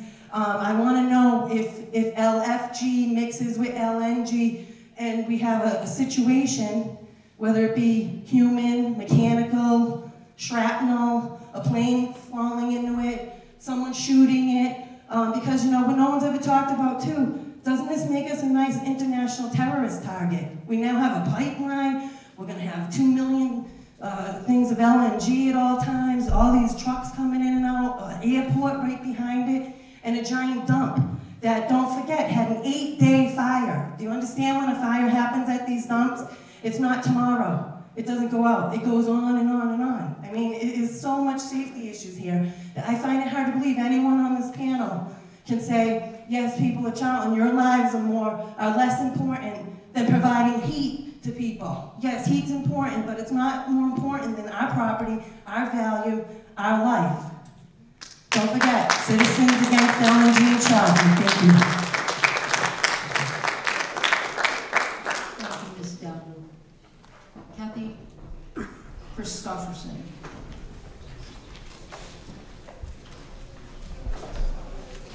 I'm certainly not here to follow that, so I'm just going to Thank you very much. Can I just say one last thing? I'm sorry for jumping back in, but I forgot to point out that we've had 2 natural disasters around here. Tornado. The path of the tornado literally went where you're trying to build. I'm not saying another one's going to come down the pike tomorrow, but what if it does? Then we had Hurricane Diane that actually wiped away houses. Right down in the corner, 169 Route 20. Lives gone, lives lost. Okay, what's going to happen when the next hurricane comes? You didn't come here with one safety plan. I don't know anything about what your safety precautions are. I know nothing, and that's wrong. Thanks.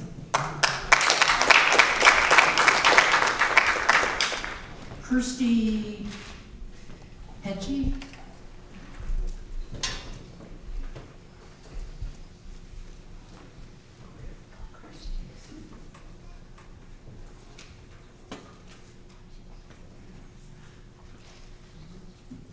Good evening, my name is Kirsty Petchy.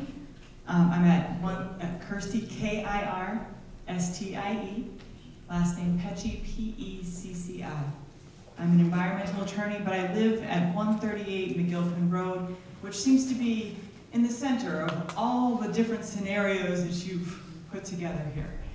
I want to step us back a second, because we've talked a lot about the safety hazards, which are really real and should be considered very seriously by everybody. But I think we're ignoring another elephant in the room, which is fossil fuels are on their way out.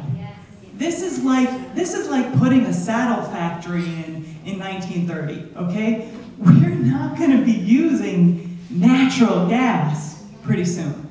And while there's an argument that gas is less polluting in some ways than coal and oil, it is very polluting. And shame on you for expanding a system that has literally put the world on fire. Also, a step before that, this gas is coming, it's fracked gas. Look up fracked gas and what happens when you frack gas.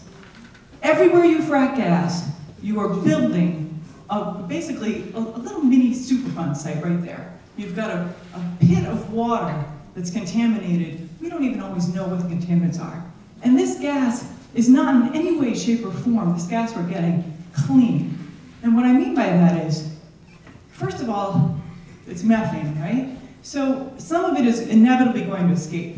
Even if we don't have a horrific accident, or which could happen, even if we look, which just did happen, in fact, in Lawrence, if you remember, right? People died. People lost their homes.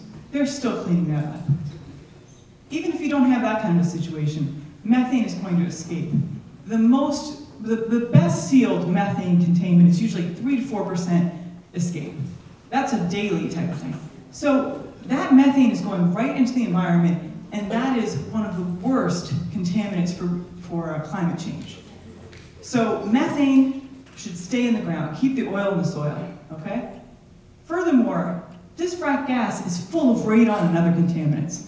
Those toxics, just like the landfill gas, which is methane, but also has all those other contaminants in it, we can smell the landfill gas. At least you know when to go indoors because you're being poisoned by that gas. This gas you won't be able to smell maybe, but it's got those same contaminants in it. So that's another problem that we have to take very seriously. This facility will make everyone in the region sicker. And for what? All it's going to do is slow down the transition we need to make to clean energy. And by clean, I don't mean burning landfill gas. I don't mean burning trash. I don't mean these other false solutions. I mean wind. I mean solar. And we're seeing that transition locally. That's where the jobs are, and that's where the future is. So there is no reason for us to approve any of these alternatives. And this is a shell game. Keep people, maybe it'll go there, so it won't be near my home. It's going to be near all of our homes, and it's unacceptable. So what I would ask is, first of all, we haven't really gotten a count because a lot of people don't like to speak. Who here is against this? If we could just have a quick, all right? And then secondly, please do call your reps and your senators. They should be here tonight. This is a travesty. So Senator Fatman, Senator Goby, Representative Durant, and Representative Smola, give them a ring tomorrow and let them know what you learned. I appreciate the time that you folks are putting into this. I know this is your job, but this is a travesty and should not happen. Thank you very much.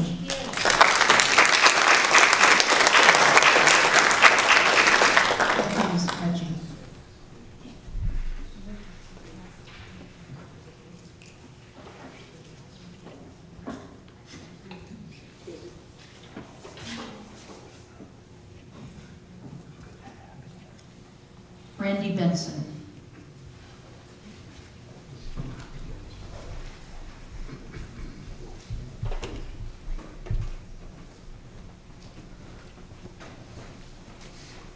Randy Benson, B-E-N-S-O-N. Is it Randy or Randy? Randy, R-A-N-D-Y. 51 Breakneck Road, Sturbridge. Okay, my first question is, I know people have brought up the question of safety and everything, and they talked about training, but my concern is who's going to pay for that, particularly not only training, but equipment that maybe Charlton, Southbridge, Sturbridge towns might need to be an emergency at this facility. Who's going to pay for that? I don't think any of these towns have the resources where they would have to buy possibly a phone truck or whatever proper piece of equipment to fight a fire at this facility. And to put that onus on any of these towns to have to to purchase equipment just for this one facility to go in. I don't think it's fair to the taxpayers of the town. The second concern, which has been brought up many times, is that I don't understand the reason for going to this site versus the Route 20 site. The 169 intersection at Route 20 is, most people are probably, or everybody's familiar with here, is the one place where Route 20 goes down to one lane between Sturbridge and east of Auburn. This is the bottleneck to begin with, just with local traffic, particularly in the summer tourist traffic. To now add, you said 12 to 14 trucks a day, well, it's actually 24 to 28 vehicle trips, one in, one out, per day at that intersection, which is going to keep triggering the light every time a truck goes through it. So I wasn't here and wasn't familiar with the Route 20 site. I understand you're saying there's wetlands and other environmental constraints, but you have proposed 12 acres on a 224-acre site.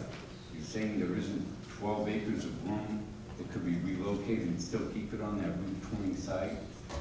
And the traffic of these trucks that you have stated are all going to Route 20, one way or the other, whether it's Route 169 or right out directly onto Route 20. It seems to me that having traffic improvements on Route 20 at the intersection of the site from Route 20 might be more appropriate than bringing traffic down from Route 169. Also, if there's going to be consideration for 169, the 169 site, I would recommend that they consider about what is usually known as the J brake on the trucks to post that they're not allowed to be used. These are residential areas, both at the entranceway to the site and the entranceway to Route 20, that they do post areas for the trucks not to use those J brakes. They're going to be running a 24-hour operation. The residents in those areas aren't going to be listening to them. So that would just be a recommendation, should they consider that site. Thank you. Thank you.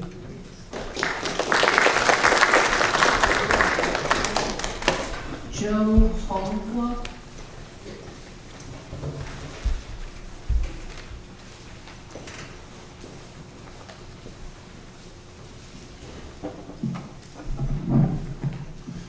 Joe Holeva, H-O-L-E-W-A, 94 Blood Road, Charlton, Mass. So I attended the first meeting and I applied to be an intervener for this process. I thought it might be useful to have a private citizen to be an intervener. I got some feedback that maybe I'd be better off as a limited participant, mostly because I think the reason was I wouldn't bring experts to the table. Well, what I'd like you to know is I worked for Harvard University as a contract manager. I had been there for 8 years. I worked with Harvard University's top attorneys, OGC. I also worked closely with the School of Engineering and Applied Sciences. And my plan was to ask a few engineers there to be interns on this project. So that was my plan. I was also the former zoning board chairman in the town of Dudley, and I do have a real strong concern that I want to talk to Mr. Avery about, which is they're applying for a total exemption of zoning bylaws. So the bylaws that you voted in as a town, and we're smart enough to do, they're saying doesn't apply to our project. And they're saying, well, maybe it's a square peg and a round hole, that type of thing, okay? But if you think about it, that's exactly why the zoning bylaws were put into place. There's a process you go through. You go to the zoning board, and if you file for a variance, right? And you have a discussion with the board, you invite the neighbors in to find out what their concerns are, their abutters. Based on that process, you either voted a variance or not. The example he gave with the tank, okay, it's above ground, it's for safety. I get it. That's why you go to the zoning board, you explain that, and you get a variance for that. So I'm not, if you're gonna let this go into the Department of Public Utilities and let them decide for you how this is gonna affect you, good luck. I don't agree with that at all. I had an open mind in November when these folks came here. Okay, that's rapidly being changed.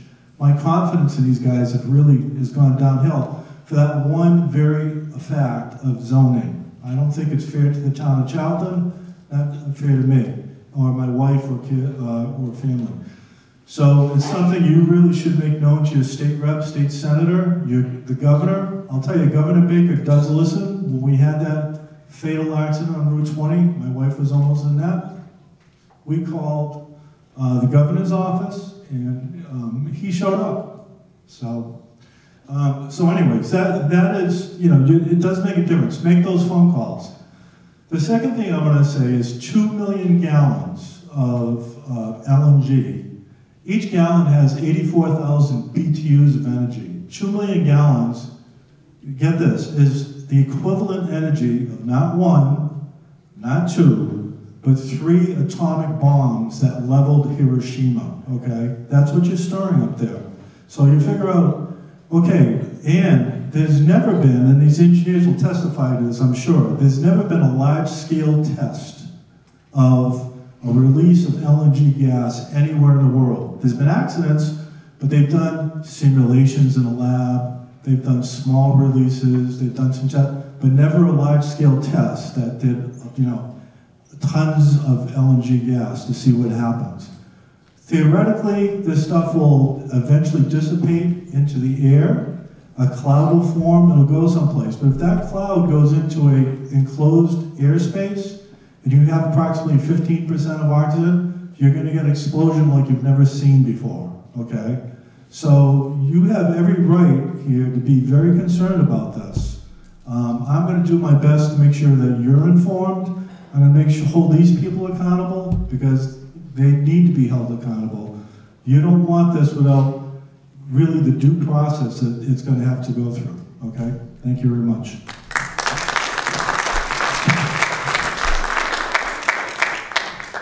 Thank you, Mr. Hall. Richard McGrath.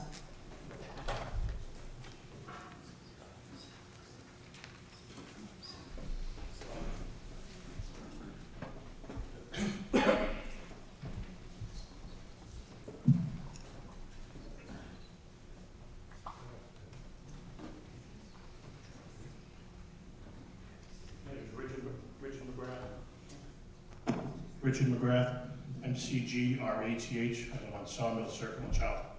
And kind of going last, and a lot of people stole my thunder. There is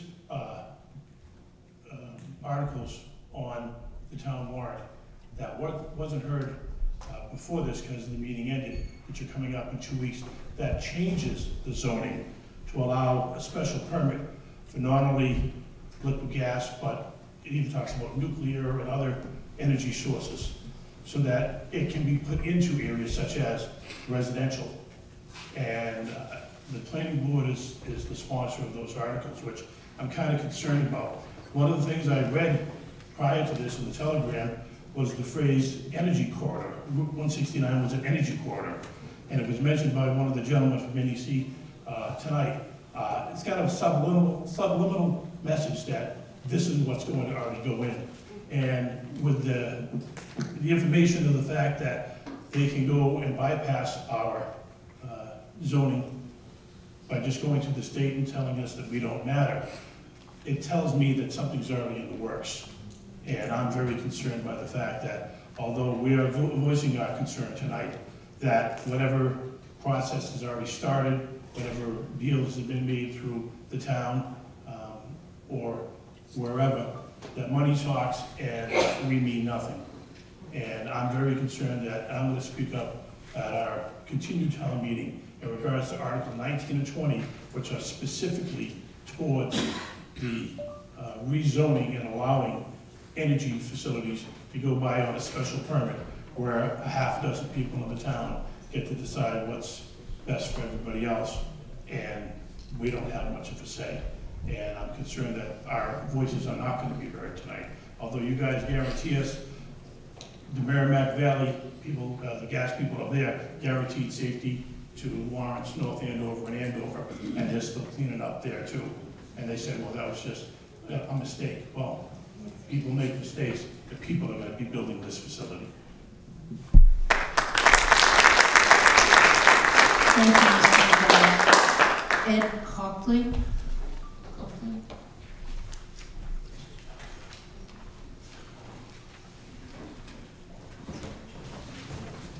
My name is Ed Kochling, that's Kochling. I live at 47 Hanson Road in Charlton, 47 Hanson Road. I live on the other side of town from, I'm sure most of you who live near this project, but I recognize that what affects you affects me. What I also understand is that this project seems to be good for the state. It seems to be good for the company over here, but can somebody explain to me why it's good for Charlton? Why is this project good for us? It's not. Well, I'm asking them. Why is this project good for us in Charlton? Because here's my thought. See, when the property values in this area go down, that affects me. And you know why? Because we have a budget, and it means that my taxes have to go up to pay for that. It also affects our schools. It's just very detrimental.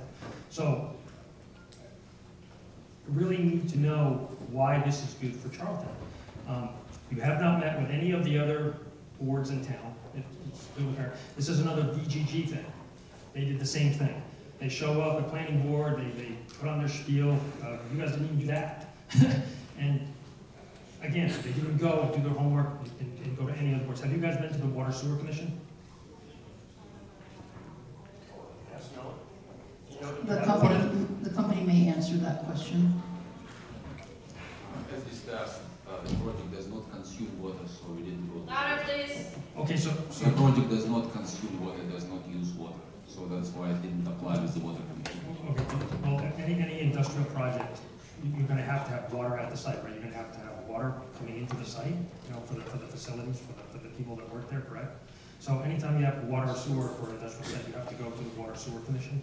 You're also going to have wastewater. Is there wastewater produced by this project? Yes, we'll have a septic tank. I see. Okay. So what about, have you prepared a financial impact report for the town? Yeah, it is one of the assessors for the town that prepares a financial impact report. Are you planning on applying to NEPA? The project is below the BPI threshold, so we don't have enough environmental disturbance to be subject to NEPA regulation. The previous site was, this site is not.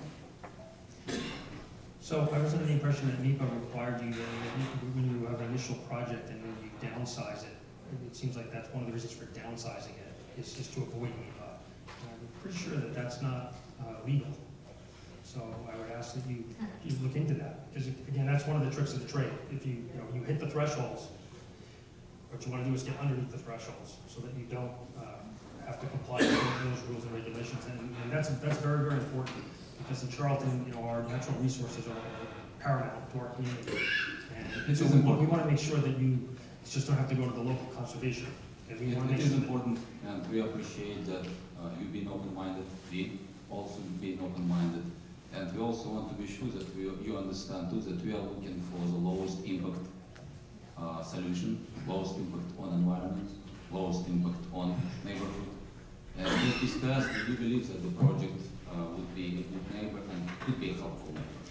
Because same as you, we do believe that environmental issues are important, the climate change is important. And we also believe that we should be taking active and proactive steps towards this.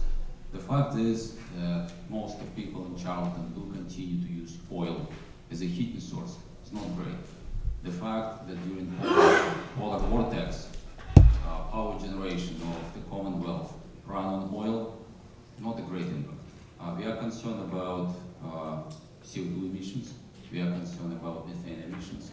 And the level of differences between sulfur oxide emissions, nitrogen oxide emissions are by a factor of 98–99% higher when you are running on oil. The impact of particles emissions is much higher when you are running on oil. There is no magic bullet, there is no silver lining. We have to work jointly, we have to figure out how to work jointly, we have to figure out how to establish trust between everybody, and finding the best solution for any energy projects. None of energy is safe if it's not handled safely. I do want to make clear on the record that LNG is not explosive material, so let's be sure about this. And you can see appropriate treatment of electric transmission and distribution, like at Pacific Gas and Electric, appropriate treatment of gas, appropriate treatment of oil. Everything does require safe, professional, and high technology approach to this. And we do believe that this facility will meet this threshold. So again, I guess everybody in the room knows that gas is less polluting than oil or coal. But you asked for our trust. You asked for the neighbors' trust. And the truth of the matter here is that you're here for money. It's about money. The environmental side and all the other stuff is sort of on the fringe. It's about money. And for the state, it's about trying to find energy solutions for the Commonwealth. Obviously, my national grid, this is the National Grid Associated project, my electric bill has gone up double. I don't have solar on my roof. So much for future planning and everything. I mean, I'm using less electricity and paying twice as much money. I really think that, we have another 2 weeks for comments? And comments on what? There's nothing here to really comment on. We don't, like I said, no traffic study, no, they haven't been to any other boards. I would suggest that they go to these other boards, go to the select board, go to the planning board, get through that process, and then start to think, because then people here can come and talk intelligently about what their questions really are, not going by a news article that was written the other day. Okay? So, and with that said, as far as the town of Charlton is concerned, I am getting fed up with all these big companies and everybody wanting to come to town, tell us about how great they are and all the things that they're going to do, and no financial impact report. We didn't get one from DGG. I didn't get one from the selectmen. Before you even start this, you guys should have been here with a financial impact report. You've had plenty of time to look at different sites. You've been doing this for a year. There should be a financial impact report so we all know as residents what is going to happen here and how it's going to affect us, financially as well as health-wise. Thank you very much. Thank you, Mr. President. John Prouty.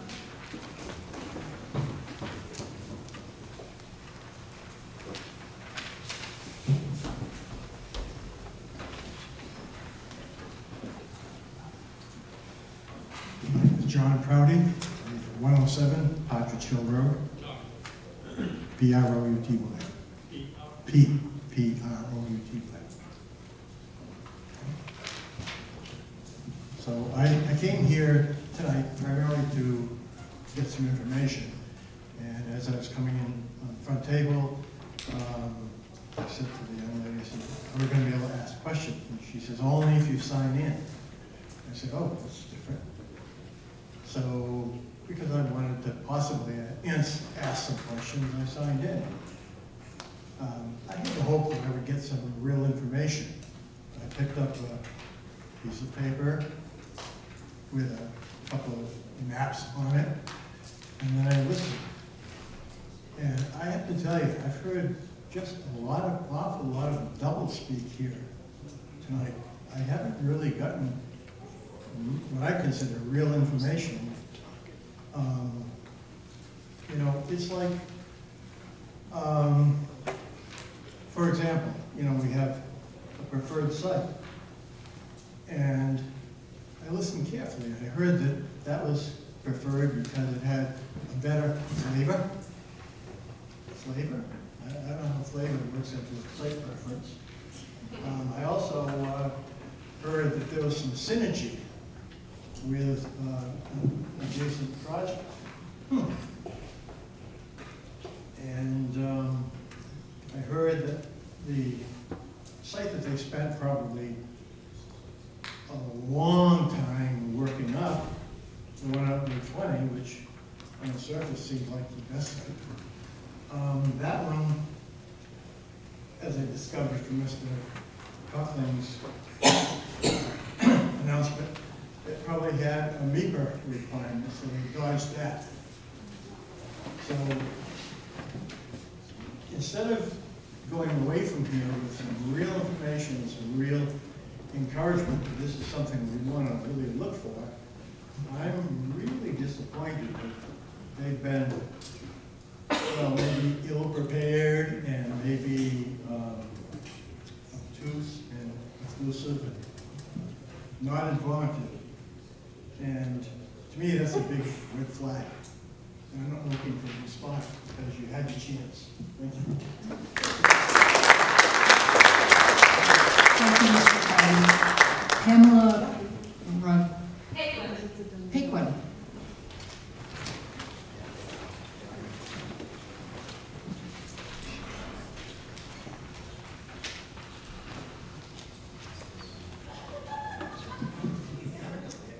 Pamela Paquin, P-A-Q-U-I-N, 16 Ellis Road, Southbridge, Massachusetts. Thank you for coming to our small town. Can you guys hear me okay? Yes. All right, excellent. If I get quiet, tell me. Stay quiet. Not much of a chance of that. All right. Southbridge and Charlton are rural communities. Southbridge is an old mill town where I come from. We're looking to rebuild our economy. So we're very open to new investments and to new companies. That's partially why I brought my company to Southbridge. So it's exciting to see the economy growing and new companies potentially coming in. But not all of them. And you probably are familiar with this area of Southbridge and Charlton because of the super landfill and the issues that we had with that, and the promises that were made, and the promises that were broken, and the poisoning of the water, which will last for hundreds of years, beyond all of our deaths. So, there's that. And that was, I think Southbridge got, what, $4 million a year, something like that in taxes? Maybe, and ours went up. Yeah, right. So we also want to talk about the wetlands, because if you look at the map of these two sites, and you are saying that you moved it from the preferred site from Route 20 to 169 because of the wetlands abutting the first site on Route 20. But you look at Caddy Brook, it's right there. It's no further away than the wetlands on the first site next to Route 20. So I'd really like to know what the difference is. And Caddy Brook comes into my town, and I have a problem with that. The other thing is, if you look at this, why is the Board of Health not being informed that these things are happening? I mean, this is just shocking to me. This is a clear health issue for residents, not only of Charlton, but I would say more so of Southbridge. Because if you look at the map on the satellite, there are thousands of people less than a mile away. People who went through a tornado in 2011 and have just rebuilt their homes. People who have had to endure the super landfill of Casella and the waste that has ruined their drinking water for hundreds of years. I think that we have carried our burden quite far enough for the state of Massachusetts. So, I want to read some information about flaring, because I'm learning about this as of last night at about 8 o'clock. But I lived next to it when I was in Scotland, so I've seen them. And I've been doing some research on studies. And this is one of the studies where they were looking at the Niger Delta, where natural gas flaring has been going on for the past 50 years. So it's a good place to study the effects on human health. And this is what they say. The study in the Niger Delta, found to influence diseases such as asthma, cough, respiratory difficulty, eye and skin irritation. Also, health implications of long time exposure to emissions from gas flaring on some human hematological parameters investigated revealed striking deterioration in hematological parameters. Exposure of residents around gas flare sites to emissions from the gas was reported to reduce peak expiratory flow rate. That's how you can breathe. That's how your children can breathe. Peak expiratory flow rate, respiratory morbidities. That's dying. Skin disorders and other related health risks. So I want to move up to where they discuss in this report the different toxins that come out of these flares. Okay, here we go. Globally, gas flaring is recognized as a colossal waste of natural resources, which is about 150 billion cubic meters flared annually. Flared gas is a major contributor to global warming and climate change.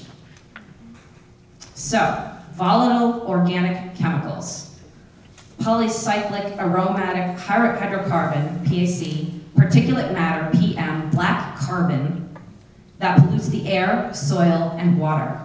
Over 250 toxins such as hydrogen sulfide, toluene,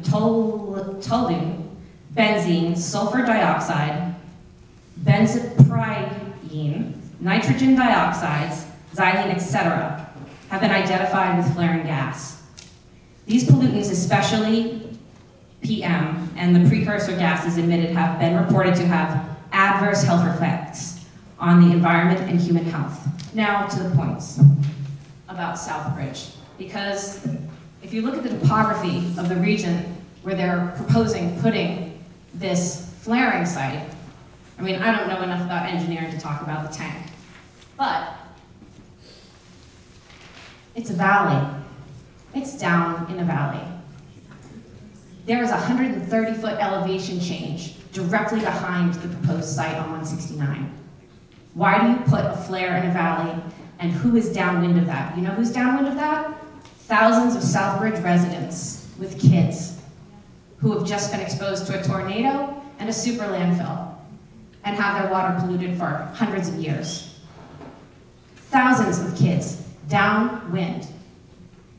I don't know if they bothered to do a study of the prevailing winds and the effects of wind on topography, but I haven't heard anything about it today or how you plan to handle it. So my other question is, what I think I heard was that we're not going to benefit from this. This gas, if I'm correct, and please somebody feel free to correct me if I'm wrong, is going to other parts of the state. Southbridge and Charlton aren't going to be fed by this plant. You guys aren't selling us gas locally. These trucks aren't going to come and get us and serve our houses, correct? Can I answer maybe all the questions? No, I have one question for you.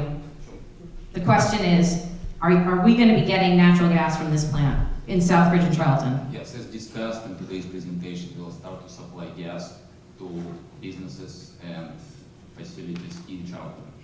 You're going to supply natural gas to businesses in Charlton? Right. And nobody else?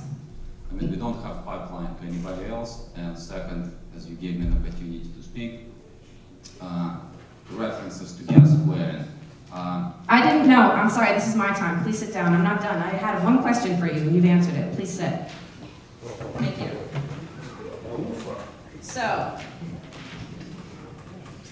I'd like to know how many of the people from these companies live in Southbridge or Charlton? Any? Is there one? Please. Yes, you may answer. Yes, the owner of the business lives in Charlton. The owner of which business? Incom. Incom, and what are they doing? They're a manufacturer of fiber optic materials. So Incom lives, the owner of that company which is going to be running this facility, lives in Charlton. What is Incom's role in this business? It's a business, it's not us, it's a separate business. Right, I'm not talking about Incom, I'm talking about your facility, the gas facility. Do any of the owners of the companies live in Charlton or Southbridge? No, not right. Okay, thank you. All right, next question. How many of the investors in this facility live in Southbridge or Charlton? Stakeholders, stockholders of the companies. Any of them? Yeah, please. Yes, you may. Thank you. It would be appreciated. Not in Charlton, Southbridge, in Worcester County, we have a broader set of investors throughout the Commonwealth, but no, not to my knowledge, anyone in Charlton or Southbridge. Okay, I have a few other, I think maybe, I have a few other questions for him, maybe he can answer about that? Yes, please proceed. Thank you. So how many of your investors in this company and the companies associated with it live in the United States, and what percentage are United States citizens or companies, and what percentage are foreign entities? May we answer? Yes, you may. 100% U.S. citizens or U.S. institutions. So no money from this facility will be leaving this country? Correct. Good to hear. All right. So,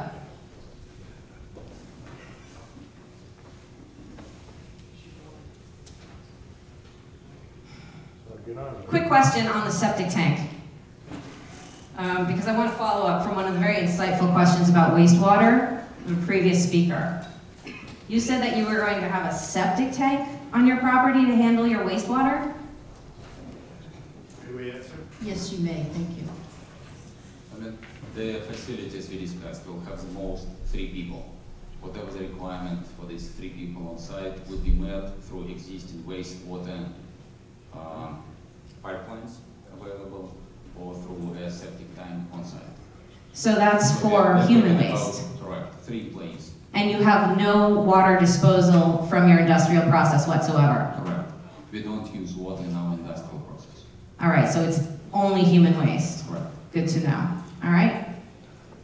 I think I'm through my list. Let me have one last look. Oh, here, yeah, I wanted to, thank you very much, sir. Just a quick note to the board. In thinking about siting a facility like this, because I recognize that we have energy needs in our state that need to be fulfilled in many different ways as we proceed in the evolution of energy consumption, I think it's probably better to site a facility like this, as somebody referred to before, in a place where it doesn't have such a direct impact on the local population, that there aren't residences so close to it, that you look at something like the flare and it being in a valley and the impact on air quality for thousands of residents less than a mile and 2 miles away. Our town center in Southbridge is 2 miles away. We have thousands of people living there. And so what my hope is in looking at a potential alternative to this site, would be to look for a place that has a higher elevation so that that flare, when it releases the gases from the processing of the natural gas, that it's not released in a valley where it can be funneled and channeled towards people's homes. So I would encourage you to look for an alternative site where people aren't living, where, as somebody very astutely recommended, you have some buffer around it. 11 acres is very small. It's a very small buffer zone. We haven't talked about the kill zone if there's an explosion, but part of that is obviously also fumes, toxic fumes, and where that air is going to travel. And with the prevailing winds as they stand coming through that valley, any resident can tell you they're coming from the west, they're going east, and that takes anything that comes out of that factory and sends it right into downtown Southbridge. So I hope that you'll consider that and encourage this company, who has, I'm sure, hundreds of miles of pipeline in Massachusetts to choose from, to look for somewhere where there aren't 15,000 people 2 miles away. Thank you. Thank you, Ms. Pepper. Maureen Doyle.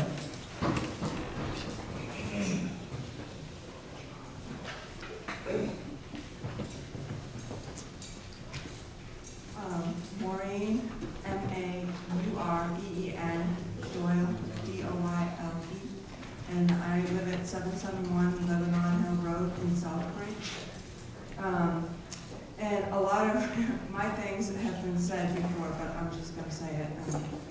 A concern in Southbridge with the large landfill, Casella, was that geographically the area was in a valley or a bowl.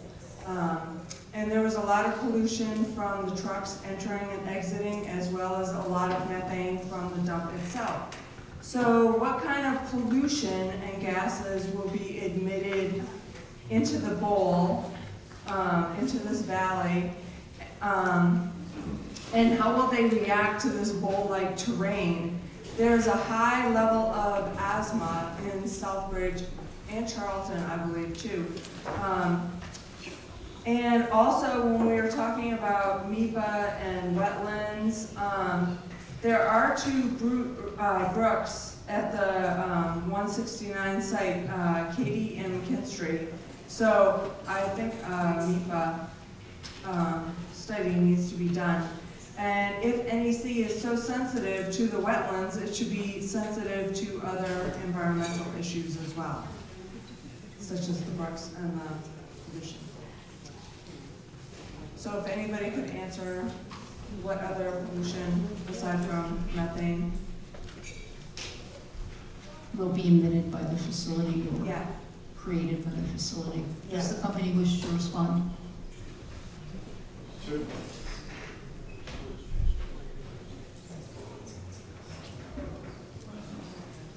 I mean, just to make sure I understand the question, it's asking about what emissions this facility produces in its normal operation. yes, that will be trapped essentially in Yeah. that valley. Yeah, I mean, the process is to take the gas off the pipeline, to run it through this nitrogen compressor to liquefy it and store it in the tank. There is a combustion. We use a turbine to compress the gas, so there is some emissions related to running that turbine. I think that is the main source of emissions at the site. Emissions burning natural gas will release carbon dioxide, trace amounts of nitrous oxide, trace amounts of particulates, but relatively small in the scope of things. And just to address maybe the other question there is the flare, there is no gas flare at this facility. Just to be clear, under normal operations, that's not the anticipated way that we would run the facility.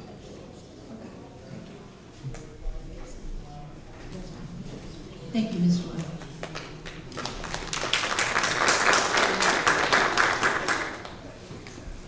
Atel Hashi.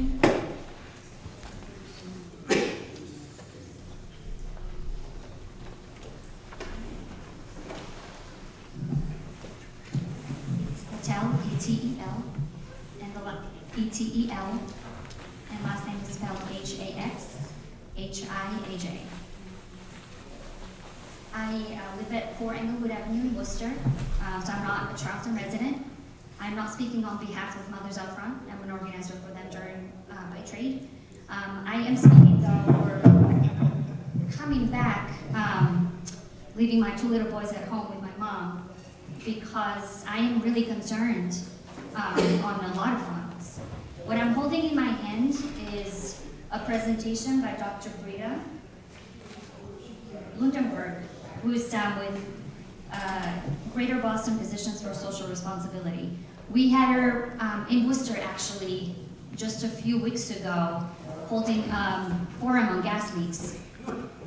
The brilliant attorney who spoke before spoke about the dangers of methane.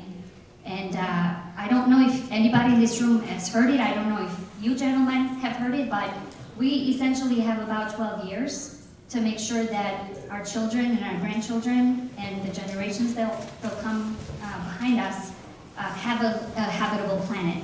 It deeply concerns me to hear you speak about swooning us with the rhetoric or the narrative that gas is safe. It's not.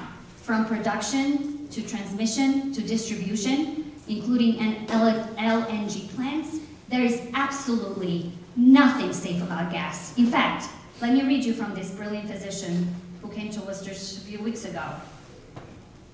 This is scientific data, by the way. Natural gas is associated with hazardous air pollutants, volatile organic compounds like benzene, toluene, ethyl benzene, and xylene. What do? I'll tell you. They affect the nervous system, they cause cancer, can cause birth defects. There are no safe levels. According to the EPA report dated February 2017, it's confirmed that drilling, which is basically fracking, which is basically what you're bringing into Massachusetts, it's impacting drinking water. So a lot of Americans live around water sources that's located within a mile of fracking well. Do you know what else fracked gas does to mothers and expectant mothers before they give birth? They affect their children in their womb. I'm sure you have wives, daughters, sisters, aunts, women, mothers that you care about. That's what you're doing. That's what you're bringing to our community. At a time when we are facing a climate emergency, nobody on this panel, no one on this panel should be advocating for things like this to be expanded into our communities. I don't live in Charlton, and I feel really bad for what that brilliant woman in the back talked about. The fact that we have absolutely no guarantee that your facility is going to be a safety point for the children that are going to be contending and the buses that are going to be running in the same highway that your trucks, which you're not telling us the size of them either, are going to be running against or next to. Your trucks are going to be traveling next to school buses, residents, people, and you are sitting here telling us that this is okay, that they're foolproof. There aren't. Canada, Texas, Tennessee, there's plenty of sites. In fact, Providence, our neighbor Providence, they fought really, really, really hard to not bring an LNG facility because the people there, environmental justice communities, recognize that natural gas is not natural and there's nothing, absolutely nothing healthy about natural gas. It is dirty gas. It needs to stay on the ground. And I really, really hope, I know you are all appointed by Governor Baker, not a friend of the climate justice community. Just follow the money and see how many fossil fuel industry are currently contributing to his campaign. The Weymouth compressor, I don't know if y'all have been following the Weymouth compressor fight, but the environmental impact or the health impact study that they just committed, it was fraudulent. They found the carcinogens that were going to be emitted within the radius mile of the Weymouth compressor. Our mothers, I know I'm not speaking on behalf of mothers out front today, but I do have to share this story because it is very important for people to hear that there's power in organizing. I don't care how much power you think you have, there's power in organizing. The Cayuga plant in New York currently was shut down, similar facilities to yours, 14 to 48 trucks running through that highway every single day. Mothers and residents got together and were able to revert the permit. And now they're considering doing a renewable energy plant. That's what we should be moving. Your stakeholders and your investors shouldn't be investing in fossil fuel. That needs to stay on the ground. And I'm upset. I'm upset because I have 2 small children at home that are going to be impacted by expanded fossil fuel infrastructure. That's what that is. And we don't need that in our communities. We don't need that in Charlton, Southbridge, we don't need that in Worcester County, we don't need that in Massachusetts, period. There needs to be a moratorium on all fossil fuel pipelines, period. Thank you. Thank you very much.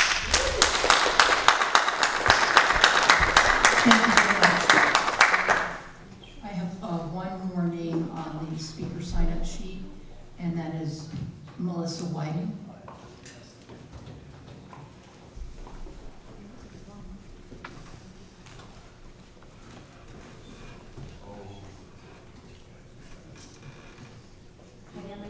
Melissa Whiting, it's Melissa. Whiting is Widing. I live at 89 H Foot Road, Charlton, Mass. H Foot Road, Charlton, Mass. As many of you have spoken about tonight, my husband and I are living the nightmare with Casella. This is our 4th year of contaminated water. We have been very outspoken. We've spoken with state reps, we've spoken with the EPA, we've spoken with the DEC. We've been very involved with a number of organizations. We attend every Board of Health meeting. You'll see us all over the town. Everybody knows who we are. We are not only homeowners, we've lived our entire lives in Charlton. We've been homeowners for 21 years, as I said, dealing with the crap for 4 years with Casella, using bottled water. My husband also owns a company in town. My big concern, one of my big concerns for us, is that it's a welding company. And so he's one of 2 welding companies, whether you know that or not, in the area. So with this gas being out there, I want to know how you can guarantee that if some big cloud comes along, some leak happens, some sort of something happens, that we're not going to go poof because he's running a welding business, and a half-mile down the road on Commercial Drive is another welding business. Our business is directly behind Incom and Mr. Deterando, who's here in the audience this evening. We're directly behind, so if you walk a straight path through the trees, you get to our house. That is a huge concern. That is a very huge concern. So I'd like some information about how you can guarantee that we don't need to be concerned for ourselves, for our business, for our family, for our workers. That's a huge concern.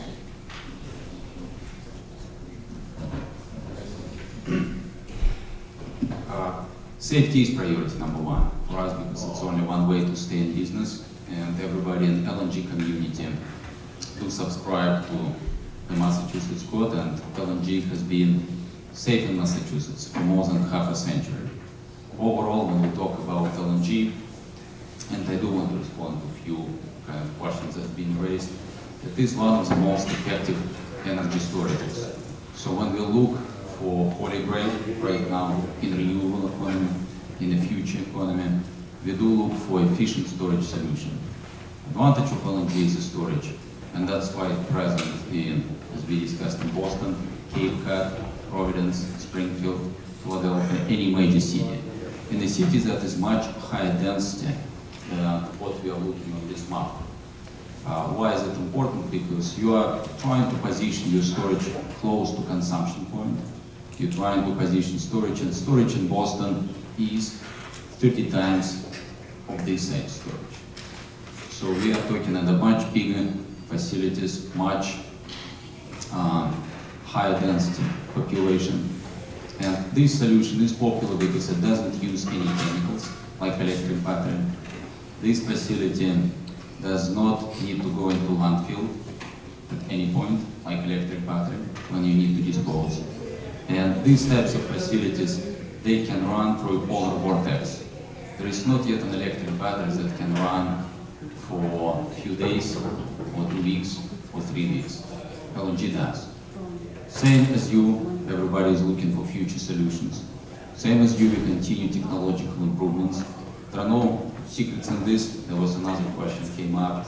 What does it mean, a hybrid solution? Hybrid solution means, in this case, that we are considering at this point to use a hybrid drive. Usually in Massachusetts, most of facilities are gas-driven, so you have a gas turbine, as Matt explained. And just to put this turbine in perspective, we are talking about that 8 megawatt turbine. Millennium Station, just to put it in scale, is 360 megawatt turbine. So it's a relatively small gas turbine. To reduce this turbine even more, we will be using a hybrid solution, so it will be this gas turbine plus electric motor. So this is same hybrid solution is being used in Toyota Prius when you drive Toyota Prius. When you need to accelerate, you use electric battery. When you need to slow down, you use electric battery, and engine runs consistently, and that's why you can choose a smaller frame for the gas turbine. So there are no secrets about this stuff, and that is why in every major city in the United States with much higher density, you have facilities like LNG facilities, and they serve Massachusetts really well. They do have a stellar safety record. And frankly, if you compare safety record of LNG relative to any other energy source, it beats any other energy source, hands down. But it is an important issue. Facility will have state-of-the-art safety equipment, and as discussed, we'll continue to work with every stakeholder, and we will acknowledge we try to reach to everybody in town. Some people took our call, with some people we still need to meet. We're glad that the dialogue will continue. We definitely respond and will participate in the health board June 11 meeting. So we'll continue the dialogue, and we'll continue the dialogue with everybody from the audience, because the only one way to build the right facility is to take everybody's opinion into account. Mr. Pachowski also had asked this evening about odor, and that was never addressed. He was one of the first people to ask. Yeah, there is no odor from these facilities. We discussed it is a closed-loop facility. So nothing, there are no smell. If you go to Springfield near the LNG tank, if you go to Boston, you will not be able to sense any odor.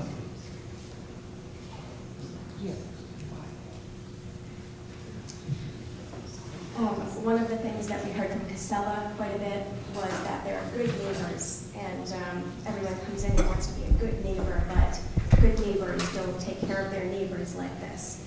So I want to make that point, that you're really coming into a neighborhood where you're sandwiching in people that are already dealing with 4 years of nonsense that was nothing of their doing, and now you are literally putting us in the middle of 2 horrible situations. Horrible, absolutely horrible.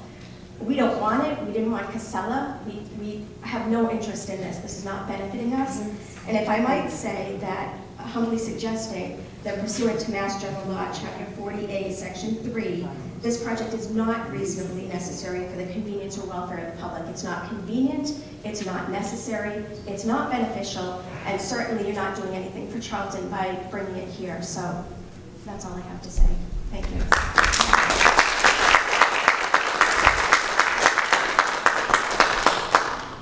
Thank you, Ms. Whiting. As I mentioned, I don't have any more people signed up to speak, but I'd like to ask you all if there's anyone who would like to speak but didn't actually sign up on the sheet.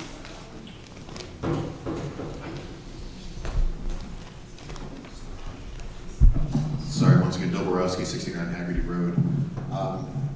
Through the hearing officer, this is for Mr. Avery and team. One of the concerns I think many of us have had over the past couple of years is the number of solar farms that have moved in. And that policy aside, one of the assumptions was that we were going to receive X amount of tax revenue. Because of legislative / tax loopholes, we are potentially going to see a fraction of that, and we will be left on the hook. So my question to the hearing officer, to Mr. Avery, I just would like to hear someone go on record that the organization, that the company, has every intention of paying every single dollar, if approved, of tax money. There will be no pursuit of tax or legislative loopholes, that there is no nonprofit status that we're not aware of, that for all intents and purposes, that again, being a good neighbor, that again, if approved, that we will see every single tax dollar that we are supposed to get. Does the company wish to respond? Thank you, Mr. Avery. I think I'll give you a simple answer. Yes. There are these same sort of exemptions available that the solar industry develops. I represent some of them. The company's been working in good faith on those issues. And it is one of the benefits, I guess you would say. There's another benefit that I don't think we talked a little bit about, and we didn't talk much about, but some of the storms that you have, there's the concept of resilience. When you have these bad storms and long outages, perhaps there may be some synergies that could benefit the Charlton community. They could restore civilization and utilities and power and things much more quickly to people in the immediate vicinity of this area. So there hopefully will be some good things, and they're working in good faith on the tax issue as you discussed. Thank you, sir. I appreciate that. Thank you, Mr. Speaker. Thank you. Is there anyone else who might like to ask a question of the company or provide some comments. Can I? Here. I just have one more for me.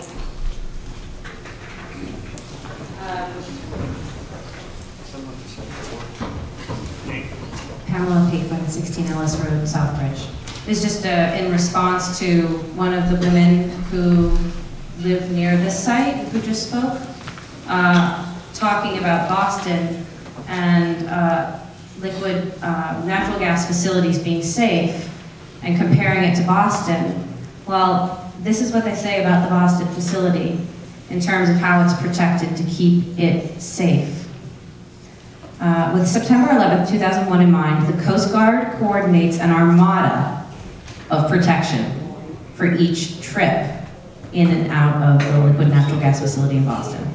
A helicopter, police divers, marine patrol, environmental police, firefighting tugs, city police boats, and Coast Guard vessels.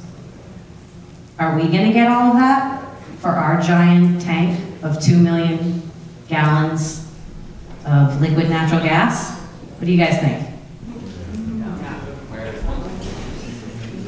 This is one of the rare cases when the public hearing can find an answer really quickly. Actually, this facility helped to displace the quotas related to the Everett facility, which is an import LNG facility. So when the vessel comes from Yemen, when the vessels come from overseas, it is escorted by National Guard. So this facility, Everett facility, is this imported facility, and unreliability of this facility and security issues, they drive actually need for homemade, Massachusetts-made LNG, and that is one of the reasons why this facility is in public need and public interest. And I also want to address probably the previous question too. This facility does not expand use of fossil fuels.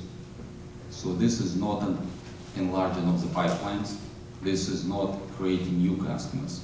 So this facility effectively displaces oil. So LNG is a little more expensive than natural gas, so it doesn't compete, doesn't promote more natural gas. We don't have more throughput of natural gas through the pipeline. What we do, you have two options during really cold winter in this environment. You can switch to oil, or you can switch to liquid natural gas. And the choice is relatively straightforward from economics point of view, because LNG is 2 or 3 times cheaper than oil. So it's attractive and environmentally it's safe. It is a solution that will continue to work, it will continue to improve. Same, we will continue to look for better technologies, how to advance it. But in today's environment, there is nothing else which during polar vortex can run for 2 months than LNG. So in this case, we are displacing dirtier fossil fuel with cleaner fuels.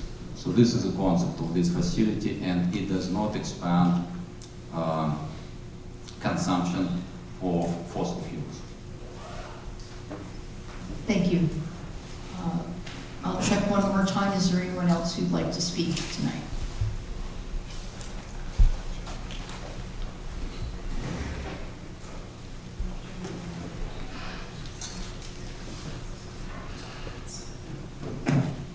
Richard McGrath, last name is MCGRATH from Sawmill Circle. I spoke before. You guys talked very well about how natural gas is a lot better than oil, a lot better than coal, and all the rest. That doesn't affect us in any way. The town of Charlton gets no benefit from this. We're not going to get natural gas lines put into our homes, and if we did, we're not going to get it at a reduced rate. You talk about getting your product closer to the consumer. We're not your consumers. The only thing that we incur in this is a liability for safety and a liability in property values. This doesn't help Charlton at all, in any way, shape, or form, other than what you might give to the town at a tax base, which we could get from other industry and other businesses. But this doesn't help us, doesn't help the end consumer here and having a cleaner burning furnace in our homes, because we don't have gas lines in our homes.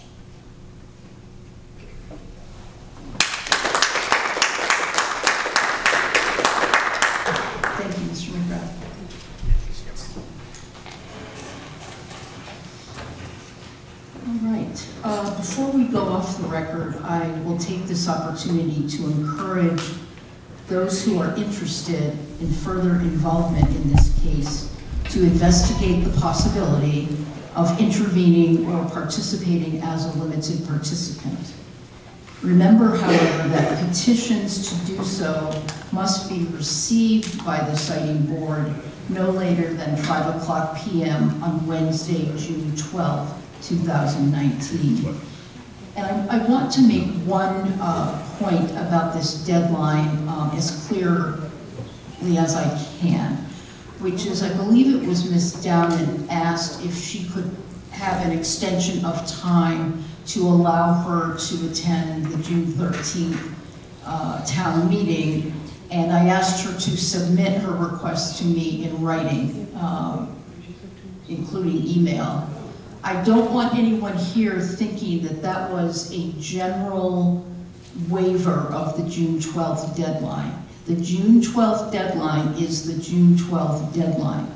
Now, if anyone else here thinks that they need an additional day or some amount of additional time to get your petition in, you need to do the same thing that she's going to do, which is to send me an email requesting X number of additional days and providing a good reason why you should be given additional days. So I just want to make sure that that's clear.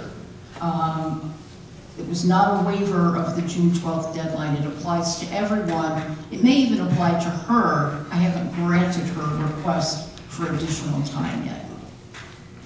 Could you speak out loud your email so that it can be broadcast? Oh, you want my email address? Yes. Sure, it's KATHRYN.SEDOR@mass.gov. Thank you. Sure.